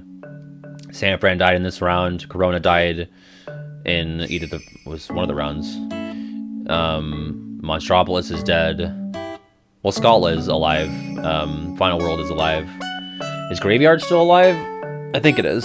So it's really the original ones. Obviously, in Departure, Dark World, they're dead. 100 Acre Wood is dead. Alright, let's send through World That Never Was. That'll be 82 to 18. Moving on to... Oh, we're actually going on to the Sweet 16 now. Alright, we're getting down to it, folks. We have Traverse Town KH1 versus Halloween Town KH1. Even though I love both of those, it's so easily Traverse Town for me. Would Tron's nobody name be Toxrin? Zornt? Nort X? Probably Nort X. Let Halloween Town die already. I mean, this would be where I would let it die. If it were going up against, you know, several other worlds in this round, I probably would advance it, but not against Traverse Town. That's, I think overall my second favorite world in the entire series. It's second in KH1 and still probably second overall in the whole series. Only beaten by Hollow Bastion for me. It's just so fucking cozy. Like, that's my home. I'm not a religious man, but if I die, I want to go to Traverse Town. I mean, if. That's not going to happen. I said I'm the only person who's not going to die, so I already did that death video where I stated that truth. But if it does happen, I want to go to Traverse Town. And just hang out in the first district. And I could see that with Twilight Town too. I could totally see that. I just like the atmosphere of Traverse Town a bit more. Sure, it's not a dead world. I guess the final world would be where I would more likely go. Because I do have ties with the... people and places and things, which I guess is the only qualifying factor to go to the final world, is like if you still have attachments to the living world, which I feel like most people do, unless you're just like, you know, kind of done with it. Alright, Traverse Town moves along, 87 to 13, the first victory of the Sweet 16. Next, we have End of the World in KH1 versus Keyblade Graveyard in KH3. Oh, man. Well, it's another thing of the world itself being more interesting to explore in End of the World, but the story stakes and the cutscenes and the boss fights being overall better in Keyblade Graveyard. I mean, in KH1 is no slouch. End of the World is no slouch in terms of the bosses. Chernobog is such a cool surprise so late in the game. The Ansem fights, I mean, Ansem 1 on Depressing the Islands, Ansem 2 in the Crater, World of Chaos is an amazing gauntlet, just for the absolute absurdity of it. World Terminus is really cool. The Giant Crevasse, which has somehow gone unmentioned this far into the bracket, is an amazing room, which I would have had as the best room in that world for that project, if not for the Hollow Bastion lab room, with the machine, the Ark. Keyblade Graveyard, again, not really that interesting to play through in terms of like the non-fighting portions, but those fighting portions are huge. I mean, the cutscenes are just crazy. Yeah, the Crevasse is so good. The Giant Crevasse. Ali could not care about this one either way. Wow. Agrabah, or Ali, staunch Agrabah hater, but does not care about these two culminations. Which, you know what, I respect it. I respect Ali's stance. I mean, in terms of the vibe of End of the World, like, it's so fucking weird. It's so weird. And the Graveyard is kind of passé by KH3. Like, you know, they set it up in BBS, and I just feel like they never did a ton with it. I don't know. Like, obviously they have stuff set there, but like in terms of like what it is and what it means, like it's just where people fought. Like, that's all it really is. I wish there was a bit more to it at this point. End of the World crushed it. That's crazy. I thought it'd be closer. End of the World was seated lower. Well, there goes another KH3 world. Alright. I'm fine with it though. We have KH2 Twilight Town versus KH2 Olympus. Sort of like with this matchup up here with Traverse Town and Halloween Town in 1. Twilight Town and Olympus in 2 is an easy Twilight Town for me, even though I quite like Olympus's showing in 2. I think it's not really even a contest. You know, Auron would probably be the only thing that I could see if you're like a big Auron guy at this point, at this juncture of the bracket. But Twilight Town, better layout overall, just a more memorable atmosphere. I mean, really, it's so much of Olympus in 2 is the underworld, and it's a little mushy. I mean, it's got good boss fights, I would say. Twilight Town, though, that prologue it's nearly peak KH2. It's one of the places that I would say most people would be likely to settle down in the Kingdom Hearts universe if they could pick a place to live, you know. At this point, at this junction, localized entirely within this bracket, that's like my Mickey all of us together moment. The KH2 prologue, it's like one of the 3 high points of KH2 and one of the high points of the series. I mean, in terms of the on a storytelling level, like if you wanted to make a case for Kingdom Hearts having good writing and good storytelling, I think the prologue is one of the first 5 things you point to. I think there's some Days stuff you can point to. I think just, you know, some KH3 stuff you can point to. Maybe not as evidently, but I don't know. Alright, Twilight Town, 91 to 9%. Pretty easy there. Next, BBS Radiant Garden versus KH3 Final World. I think I'm going to Final World again. Like, I know it's so short, but it's so powerful. And I love Radiant Garden, best world in BBS, I think. I've already said many times in the bracket, amazing cameos. Fun TVA moments, you know, the few that you actually get of all of them together. Cool environments that they expand on from 1 and 2. I guess 2, really. There's really no 1 expansions. Music is great, but Final World is just, oh boy, it's so good. So that's where I'm going, but I don't mind Radiant Garden going ahead. But it looks like Final World is pretty steadily in the lead there. It's really good. Listen, it's really good. but like it did not make me feel things in the way that the Final World did. I was just like, and maybe I'm small brained for this, but it's like, wow, a white void, like you know, but it's beautiful. And it was just weird that Sora's like kind of dead, you know? Like I was like, Sora's dead. Like I know that this game, like he's gonna come back and it's gonna be fine, but I was like, I couldn't believe that the game like went there in a way. Like it just gave me, like I just had like this uneasy feeling from that point up until the end of the game. Like I went through all of the graveyard, like still kind of like, wow, remember the fucking Final World? That was nuts.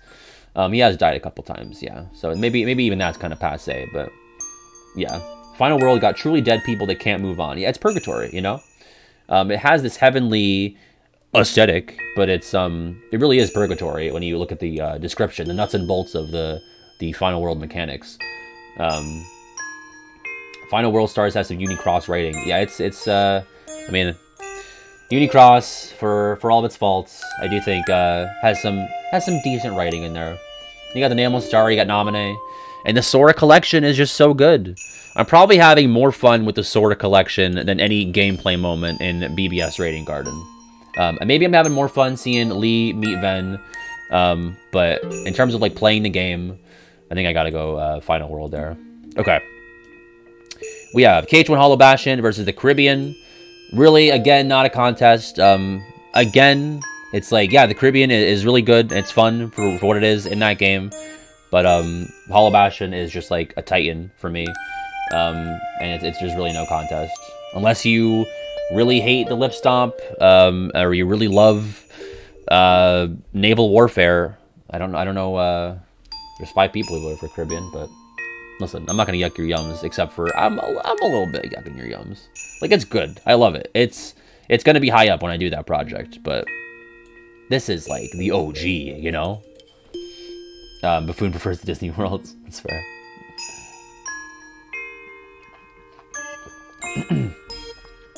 Ugh.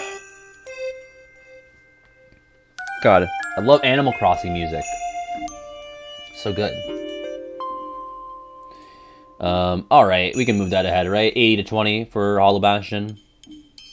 I mean, the Caribbean made a great run. Like, I didn't expect it to play, or to get all the way into the Sweet 16, so maybe it had a series of favorable matchups. I mean, it beat Symphony of Sorcery. That was not nothing.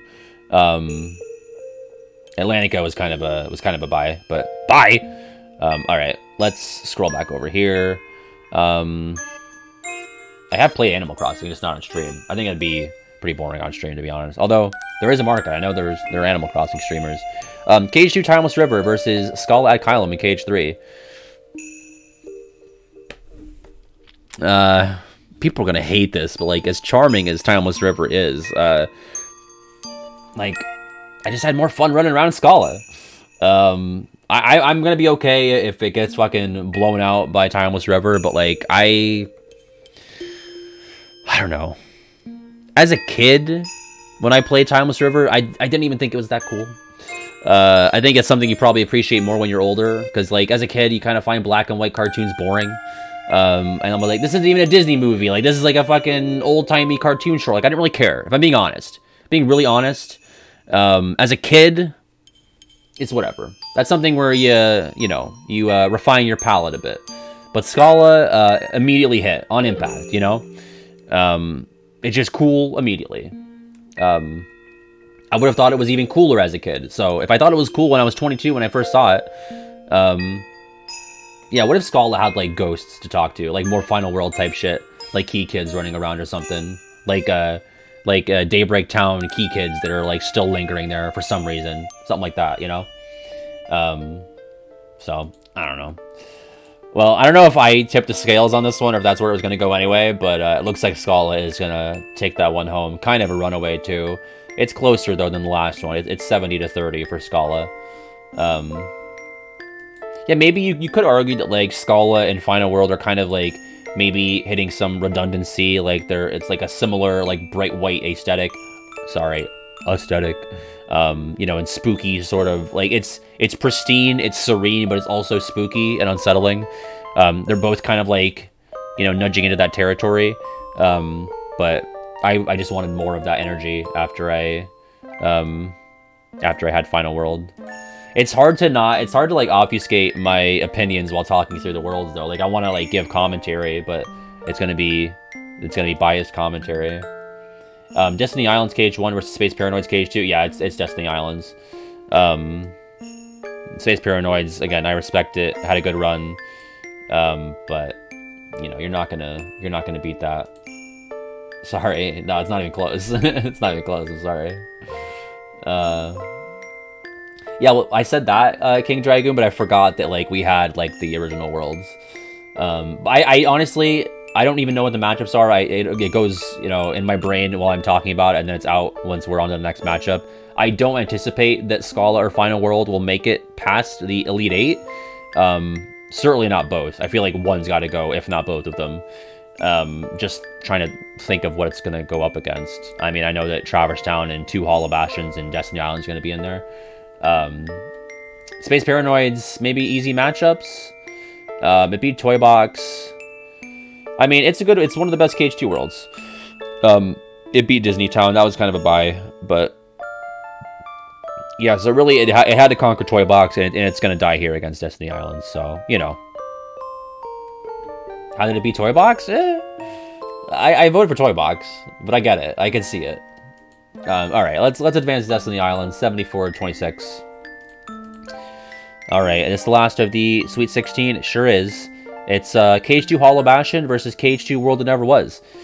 Just judging from my own world ranking, I would go World That Never Was, but I don't hate anybody for doing Hollow Bastion. You got the Battle of 1,000 Heartless there. You get a lot of Final Fantasy synergy, probably like the last main burst of that in the series proper. I guess you get a little bit of it in Remind, but not in as major of a way. But I just really like the end game of KH2 a lot. Like, I just think that whole final gauntlet is really really stunning. But you know, I don't hate Hollow Bastion going ahead. Honestly, on any given day, I could see myself, you know, favoring the mid game. Maybe even today's that day. I don't know. Just thinking about it now, I don't know. I guess I just really like I love the Xigbar fight. I love all the Xemnas fights. The Saïx fight is fine. The Luxord fight is fine. The Roxas fight is great. I mean, that's a final mix, but there's really cool geography for that world. Yeah, it's a really visually interesting place. So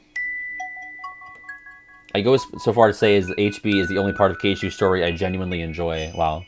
I mean, I genuinely enjoy the story aspects of all 3 major points of KH2, of beginning, middle, and end. It's all the middle shit that is you know, kind of schlock, but it's not schlock, it's just, you know, people forget that it's not it's not paced very well.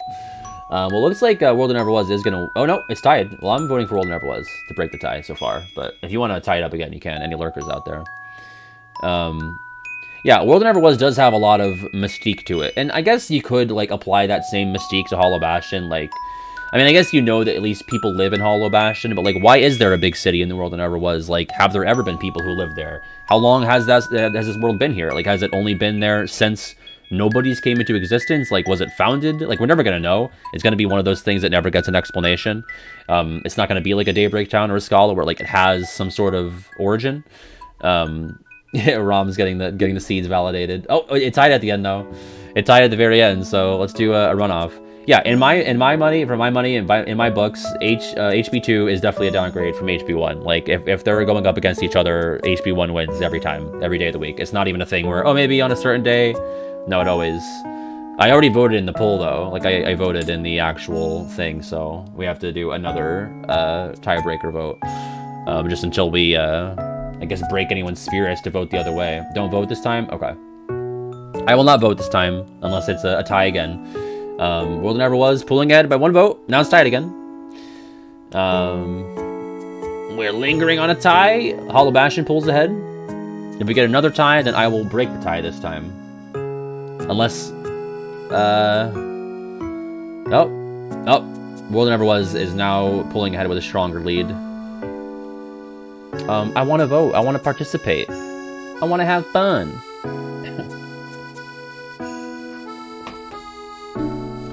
Alright. We will send a World That Never Was ahead. All right. Moving on to the... That's true. That is something we didn't touch on that at all throughout this whole bracket, but KH2 Hollow Bastion does have the Cavern of Remembrance, which is like the really only level design moment, a certified level design moment for KH2 where it's not flat and boring. But even that's final mix, and even that, I think people and even I overstate like how good it is. Like, it's good for KH2 standards, you know. All right, we have the Elite Eight, Traverse Town in KH1 versus End of the World in KH1. Kind of surprised End of the World made to the Elite Eight, but that's an easy Traverse Town for me. You know, it's just like the hub world for me throughout the series. Like, I think you could say that the vibe and the story stuff in Twilight Town exceeds that of Traverse Town, and on certain days I might agree with you. But the feeling of like coming back to a home base and like being safe and secure and stockpiling and resupplying on your stuff, all the characters, like you save the puppies, they go back there, Geppetto and Pinocchio relocate there, you got the Final Fantasy crew base there. It's just like, that's the nexus, you know. 100 Acre Wood is there. Seeing as I'm sick, what is your go-to meal when sick? Well, you know what? When I was sick coming off of my surgery, I got into the Lipton noodle soups. They were so good on the throat. It was just like, it was like heaven in a little bag. The stir up in a pot of water. Very easy to make, very quick. It feels good. Not a ton of, you know, like, I was gonna say meat to it, but that doesn't really work when it's a food metaphor, but it was like in a little soup bag. It was like, it's powder, you know, you like put it in, it's like, it's not real soup, but it was like, it's cheap, it hit, it made my throat feel really good. Is it not like a powder? Am I forgetting? Maybe powder is the wrong word. Like Lipton soup mix. I guess it's a mix, you know? I'm looking this up right now. Yeah, you know, I'll post a link to an image. It's a Target. If you wanna buy it, Alpha, here's a link. I'm not making soup from scratch. I was fucking sick and tired. I just got my gallbladder taken out. You fucking throw it into the pot, you boil the water. It's easy. Cheap. Alright. Thank you, Daybreak. Alright, Traverse Town moves ahead with 66% of the vote. Kinda surprised it was even that close. Next round, we have KH2 Twilight Town versus Final World KH3. I do think I probably end the Final World's run there. You gotta give credit to Twilight Town there. You know, basically everything I said about KH1 Twilight Town, or Traverse Town, minus the feeling of it being like a hub. Like, KH2 has the hub in Radiant Garden, but it doesn't really feel the same. And Twilight Town, you know, is kind of closed off to you for most of the game. I wish it had, like, Struggle was something that was, like, available in more places. Like, I wish you could have that in Radiant Garden to make it feel like more of a centralized location. Or maybe, like, you could have, like, Scrooge, like, you know, take Struggle from one world to another and make it, like, a thing that you could do in multiple places. I think that'd be cool. But, yeah, Twilight Town is just, it's one of the only base game KH2 locations with, again, interesting level design, interconnected spaces, cool Final Fantasy stuff with the the disciplinary committee. The prologue is just like one of the best story moments in the games. The tram, it has a train. So let's advance Twilight Town. But again, you know, tons of love for Final World. 78-22 for Twilight Town. All right. We have KH1 Hollow Bastion versus Skull Ad Kylum KH3. It's going to be Hollow Bastion for me. Because without Hollow Bastion, I don't think you have a Skull Ad Kylum, you know? Skull Ad Kylum is tapping into that energy of Hollow Bastion that I first felt as a wee lad in 2002 or 3. I'm not sure when I made it to Hollow Bastion. Yeah, the Hollow Bastion library alone I might have to put above Skull Ad Kylum. Can we look at the Disney Worlds that made it to the Sweet 16 at the end of this and pit them against each other? We could. Yeah, we could take a look at that. Yeah, HB is very spooky. The Rising Falls. Like, is there a better first impression for a world in the entire series than the Rising Falls? Hidden bookshelf passage shit. It's so good. yeah, if you had Scala in KH1, like I would have loved to see what a Scala like Harlem would look like, and like the KH1 engine and like the leveled philosophy, design philosophy, because you know, there is no climb in KH3. It's all kind of like a base level. But I think KH1 would have added, and then Hollow Bastion has like that verticality to it, which I always love in not just Kingdom Hearts, but really any video game. Vertical progression I always find to be more satisfying, and there's just like more momentum to it for me when you're progressing through a level that way. Any major upsets? We can go back and look. I feel like no. I feel like at most maybe a 2 or 3 seed differential. You can freeze the bubbles. It's pretty insane. Yeah. That's going to be my final words. It's going to be on my tombstone. Alright, we will advance Hollow Bastion. 73 to 27% there. And then we have KH1 Destiny Islands versus KH2 World That Never Was. I do think I would advance World That Never Was here. As nostalgic and as cozy as Destiny Islands is, your time there is pretty short-lived. Especially on a repeat playthrough where you know what you need to do. Like, there's some worlds where you're playing through the game again, you're still, like, sinking a lot of time into it. But even on your second or third playthrough of KH1, you're gonna kind of breeze through Destiny Islands. And maybe, you know, replayability should not be something that you really factor into this stuff, but even still, I think, first impression-wise, The World That Never Was sticks with you, or at least stuck with me more dramatically than Destiny Islands did. I mean, this gets teased out in the KH1 secret ending even, so that's a cool loop to have closed there by the end of the game. It's a very weird place. You wish Destiny Islands was shorter? I wish it was longer, actually. I wish there was, like, another day where maybe you, like, talk to people before you leave. Because everyone, like, it would have cut down on, like, a lot of annoying jokes. Like, maybe make Sora's mom, like, a character that you see. Maybe, you know, talk to the Final Fantasy kids. Maybe go to the main island for a day.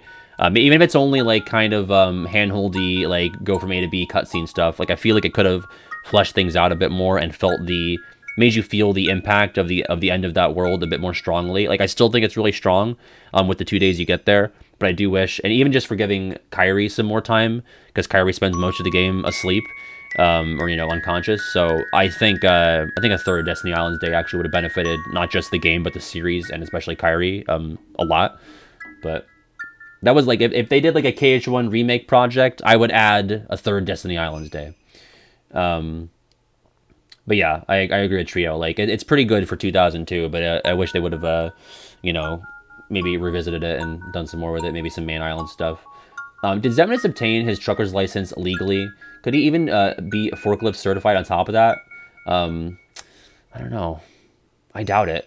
Why would he? He probably stole it. If he's gonna, you know, steal hearts for Kingdom Hearts, why would he, you know, resist Grand Theft Auto? I would think that he's probably not a licensed driver. I also think he probably operates forklifts illegally. More Than Ever Was will proceed 69% to 31%. Pretty nice. All right, now we're in the final 4.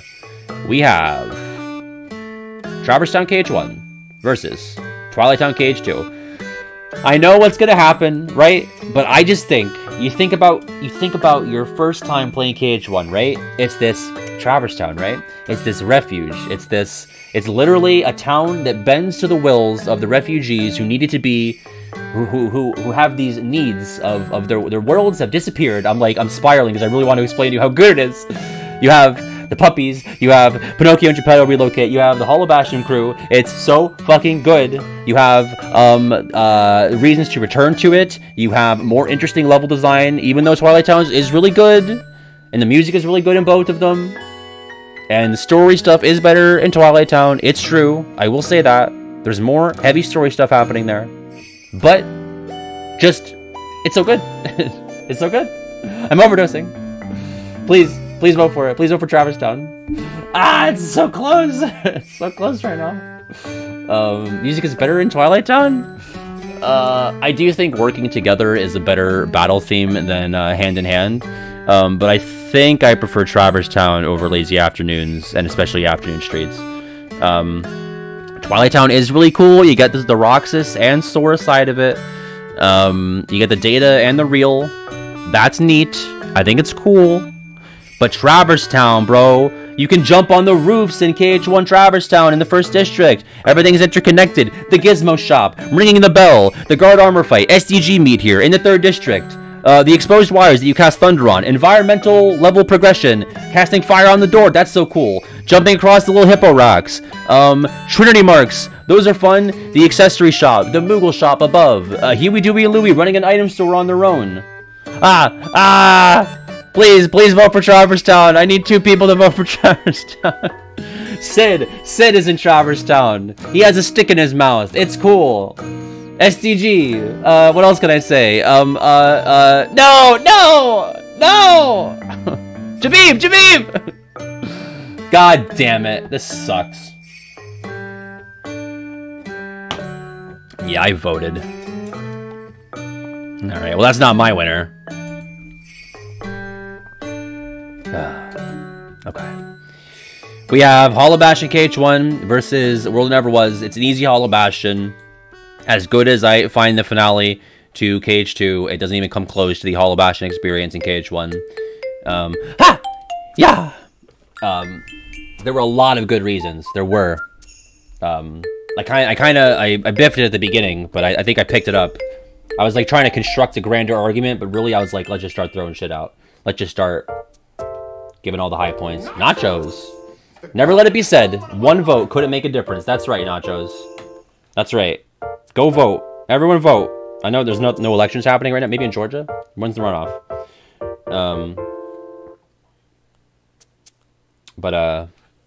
Yeah. Your vote can make a difference.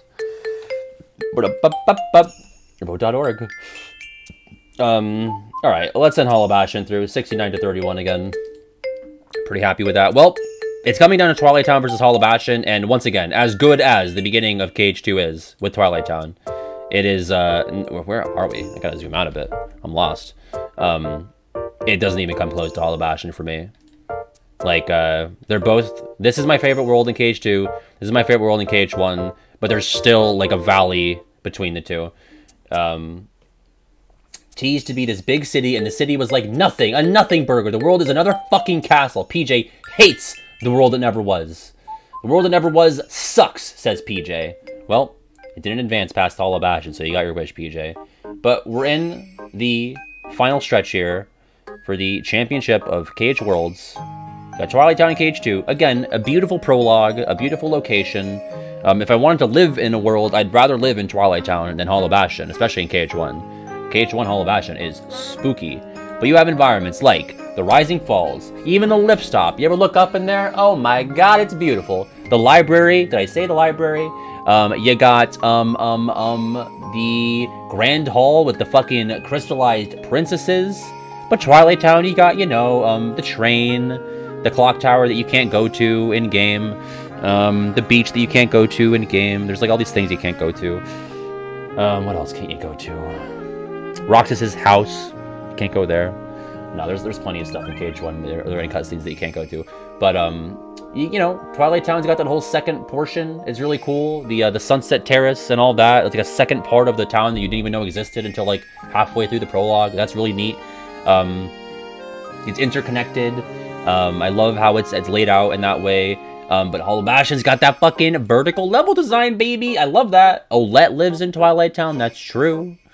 As does Jesse the Shopkeeper and Wallace and Biggs and Wedge maybe, or Wedge might be in Rainy Garden. Yeah, who was Roxas living with? Ansem the Wise didn't program that in. It is curious to think about though. You never really, it's weird. You never think about Roxas's parents because he obviously doesn't have any. But it's like, did he program any in? I guess not. Well. It looks pretty solidly Hollow Bastion. It wasn't even really that close. 63 to 37% for Hollow Bastion there. And I am more than happy with that. You know, we took some L's along the way. I would have had Hollow Bastion beat Traverse Town anyway, so whatever. KH2 stands. Be satiated, I suppose, with your second place finish, just like as the games finish in general. You know, KH1 over 2. KH1 in first, and KH2. I mean, if there's a KH3 world, I'd probably have that. I guess the best shot would have been would have been no Cage 3 Worlds made it to Final Four, which I kind of anticipated. It would have had to have been the Final World, which, yeah, that was never going to make it, or Scala. I would have probably had Scala ahead of Final World, but... the point, moral of the story, Cage won better, so... really leaning into it today. Alright, folks. Well, there you go. There's our bracket. Everyone say thank you to Ramsam for making this for us. Ramsam took time out of his day to present this. So there you go. We wanted to take a look at the Disney World. I'm not going to do, like formal matchups here, but just to run through the Disney Worlds that died in the Sweet 16. We got Olympus, and we got Caribbean, and Timeless River, and Space Paranoids. Well, if I were to do Olympus and Cage 2 versus, where's the next one? Caribbean, I go Caribbean. And then if I were to do Timeless River versus Space Paranoids, I don't know. What did I do in my world rankings for Cage 2? I don't remember, because I could honestly go either way. Space Paranoids has the story integration. Timeless River is, got the charming visuals. And the kind of a nice little breather from the usual fare in Cage 2. Yeah, you know what? Vote out of these four what your favorite world. Out of these four, I'd probably have most fun running around in Cage 3 Caribbean. But I can really get behind any of these besides Cage 2 Olympus. I think it's good for Cage 2. But, I mean, I did have it above Space Paranoids, didn't I? Am I being full of shit? And Timeless River? Did I? I don't remember. I think I had Timeless River above Olympus. I always forget that Timeless River was my favorite Disney World. I think. My opinions change over time, But it looks like Caribbean is going to pull ahead there for the best world out of those Sweet 16 4. I guess we ran out of Christmas music. All right. Looks like Caribbean wins that. 52% there, 27 for Timeless River. 12% for Space Paranoids, 9% for Olympus. Anyone have any Cage bracket ideas? Feel free to suggest them to Ram, because Ram is running low. We've done all of the big boys, We've done boss fights, scenes, quotes, worlds, rooms, even. So, redo the character or the Christmas song bracket this year if you get it right this time. I was thinking about doing a Christmas bracket, but I don't know if we would just redo the songs, literally the same thing. Keyblade bracket, we could do Keyblade, we could do songs. I think a song bracket could be fun. We did that on Keynote's podcast on Sound Ideas for the first March Caprice. PJ was a panelist on the Christmas song bracket. PJ, I know I'm still sore over the Christmas Baby Please Come Home losing to Up on the Housetop. Almost a year ago now that happened. Makes me feel pretty bad inside, I have to say. I was thinking about doing a bracket of the dumbest Christmas song lines. The dumbest lines in a Christmas song. I was listening to Little Saint Nick by the Beach Boys, and there's a line in there that goes, "Christmas comes this time each year." I'm almost positive that's what they're saying, at least. I'll fact check that just in case. I don't want to slander the Beach Boys, but that's what I'm hearing. So if that's what I'm hearing, that's still not good. The Beach Boys, Little Saint Nick. I hope I'm wrong, because it's really dumb. I also think "Bring Us Some Figgy Pudding" is a really bad line. I think, and that that whole song, "We Wish You a Merry Christmas," is built on the back of "Bring Us Some Figgy Pudding," and I think that's terrible. Let me look up Little Saint Nick lyrics. I do like the song Little Saint Nick. It's fun. Christmas comes this time each year. Yeah, it tends to, Beach Boys. It tends to happen at the same time each year, I have to say. Ha! I've never had figgy pudding, I must say. By the way, Caribbean did officially win that poll. I called it early, but it did win 56% of the vote there. Or some other really dumb Christmas song lines. I'm anti-figgy pudding. I'm going to raid? Yeah, let's raid. Thank you so much for the turnout. I don't know if this is because everyone tagged on Discord, or if you know what, can everyone say actually before we leave, yeah, lurkers included if you don't mind, how did you know that the stream was happening tonight? I'm kind of curious about that. Did you come from the YouTube post? Did you just know that there was a stream because you're always checking in Tuesdays, Thursdays? Do you get an email from Twitch, Discord, Vanboy on Discord, Discord? PJ just knows what day it is. YouTube, Twitch notifications, YouTube post. every Tuesday and Thursday. I know my regulars. I've seen a lot of new faces here today, so I was just curious. Sense It in the Air, Twitch app. Originally it was YouTube. Okay. I'm just thinking about, you know, moving forward, because I feel like I don't always tag everyone on Discord. There's a special role that you can sign up for, but maybe I should just tag everyone every time, and then just maybe I'll include a guide on how to opt out if you don't want the everyone tag, because I feel like you're in the regular Pat Discord, you know, maybe you get an everyone tag 3 times a week, you know, and if you don't want it, you turn it off. Yeah, if you want to opt out, then... Because I always thought, like, the Hollow Bastion Committee is the name of that role, and it's got, like, 100-something people, but there's, like, nearly 1,000 people on the Discord. And I feel like a lot of people who maybe don't usually know about the streams or come to the streams showed up today. Yeah, you can opt out of it. I would opt out of it if I were in the server. Especially, like, I know Buffoon and Vodka, like, they know when the streams happen because they're here so often. Like, you guys know it's Tuesday, Thursday, Saturday. But I feel like a lot of people in the Discord, like, don't even know that I stream on a regular schedule. But... we'll think about that. I'll workshop that, talk it out with some people. I can even do a poll. If people don't want the everyone tag, then I won't do it.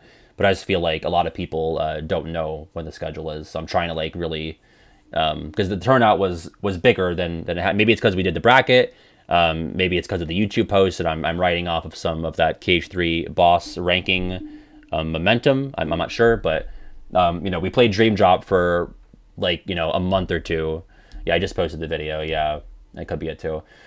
People do like to vote, so it could be it. But Dream Drop was like, you know, we're like in the 50s, and we were like solidly 80s to 100s today. So that was, I really appreciate the turnout and you sticking with me and expressing your opinion on these worlds. I had a lot of fun. I love these ROM brackets. I'm sorry we ran out of music a little bit ago here, so it's just me yelling into the void. But you know where to find me. The aforementioned Discord. If you have not joined, if you came from YouTube, you can check that out.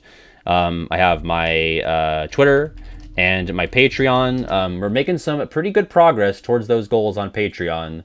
Let me check out what we're at right now. As at 150, I've promised 2 videos, and we were at well, it's December 1st, so some people's cards I'd still have to process the payment. So we're back to where we started actually. But before the day started, we were at like 138 or 9, I think. But now we have to wait for some payments to process, and that'll show as canceled, but even though they're in limbo right now. So we'll see what happens with that. But I appreciate all the new patrons nonetheless. For $5 a month, you can help me pursue future content creation if you are so inclined. But just you being here and watching the vids and showing up and chatting with others is more than enough. So let's see what we got going on here. Is there like a new, like maybe someone just randomly playing Kingdom Hearts that we can raid? Let's see. Can I like search by category? How do I do that? Because Bio is playing FF14, but we did raid Bio the other day, and I think we should try to raid new people more often, you know? Is there a way that I can do that? Go to search, just look up KH. Can I like, how do I do that though? Does that happen in, it says raid channel. I have to pick a channel to raid. Oh, I can just search that. Okay, that works. So let's see. How about, like, let's find a new face, you know? Anime Flareon was the first person to show up here when I searched Kingdom Hearts. So let's raid. And everyone be nice. You know, just be, you know, throw some emotes. And be kind, you know, don't make a bad impression. Let's raid Anime Flareon, who I don't know if they're playing through Kingdom Hearts for the first time or not, but it looks like they're in the Gizmo shop in Traverse Town. So just be safe, be kind, be courteous, be nice when you raid. Give them a follow. It looks like they're having fun playing the game. So until next time, I'll see you on Saturday at 4. Don't know what we're doing, but until then, peace out.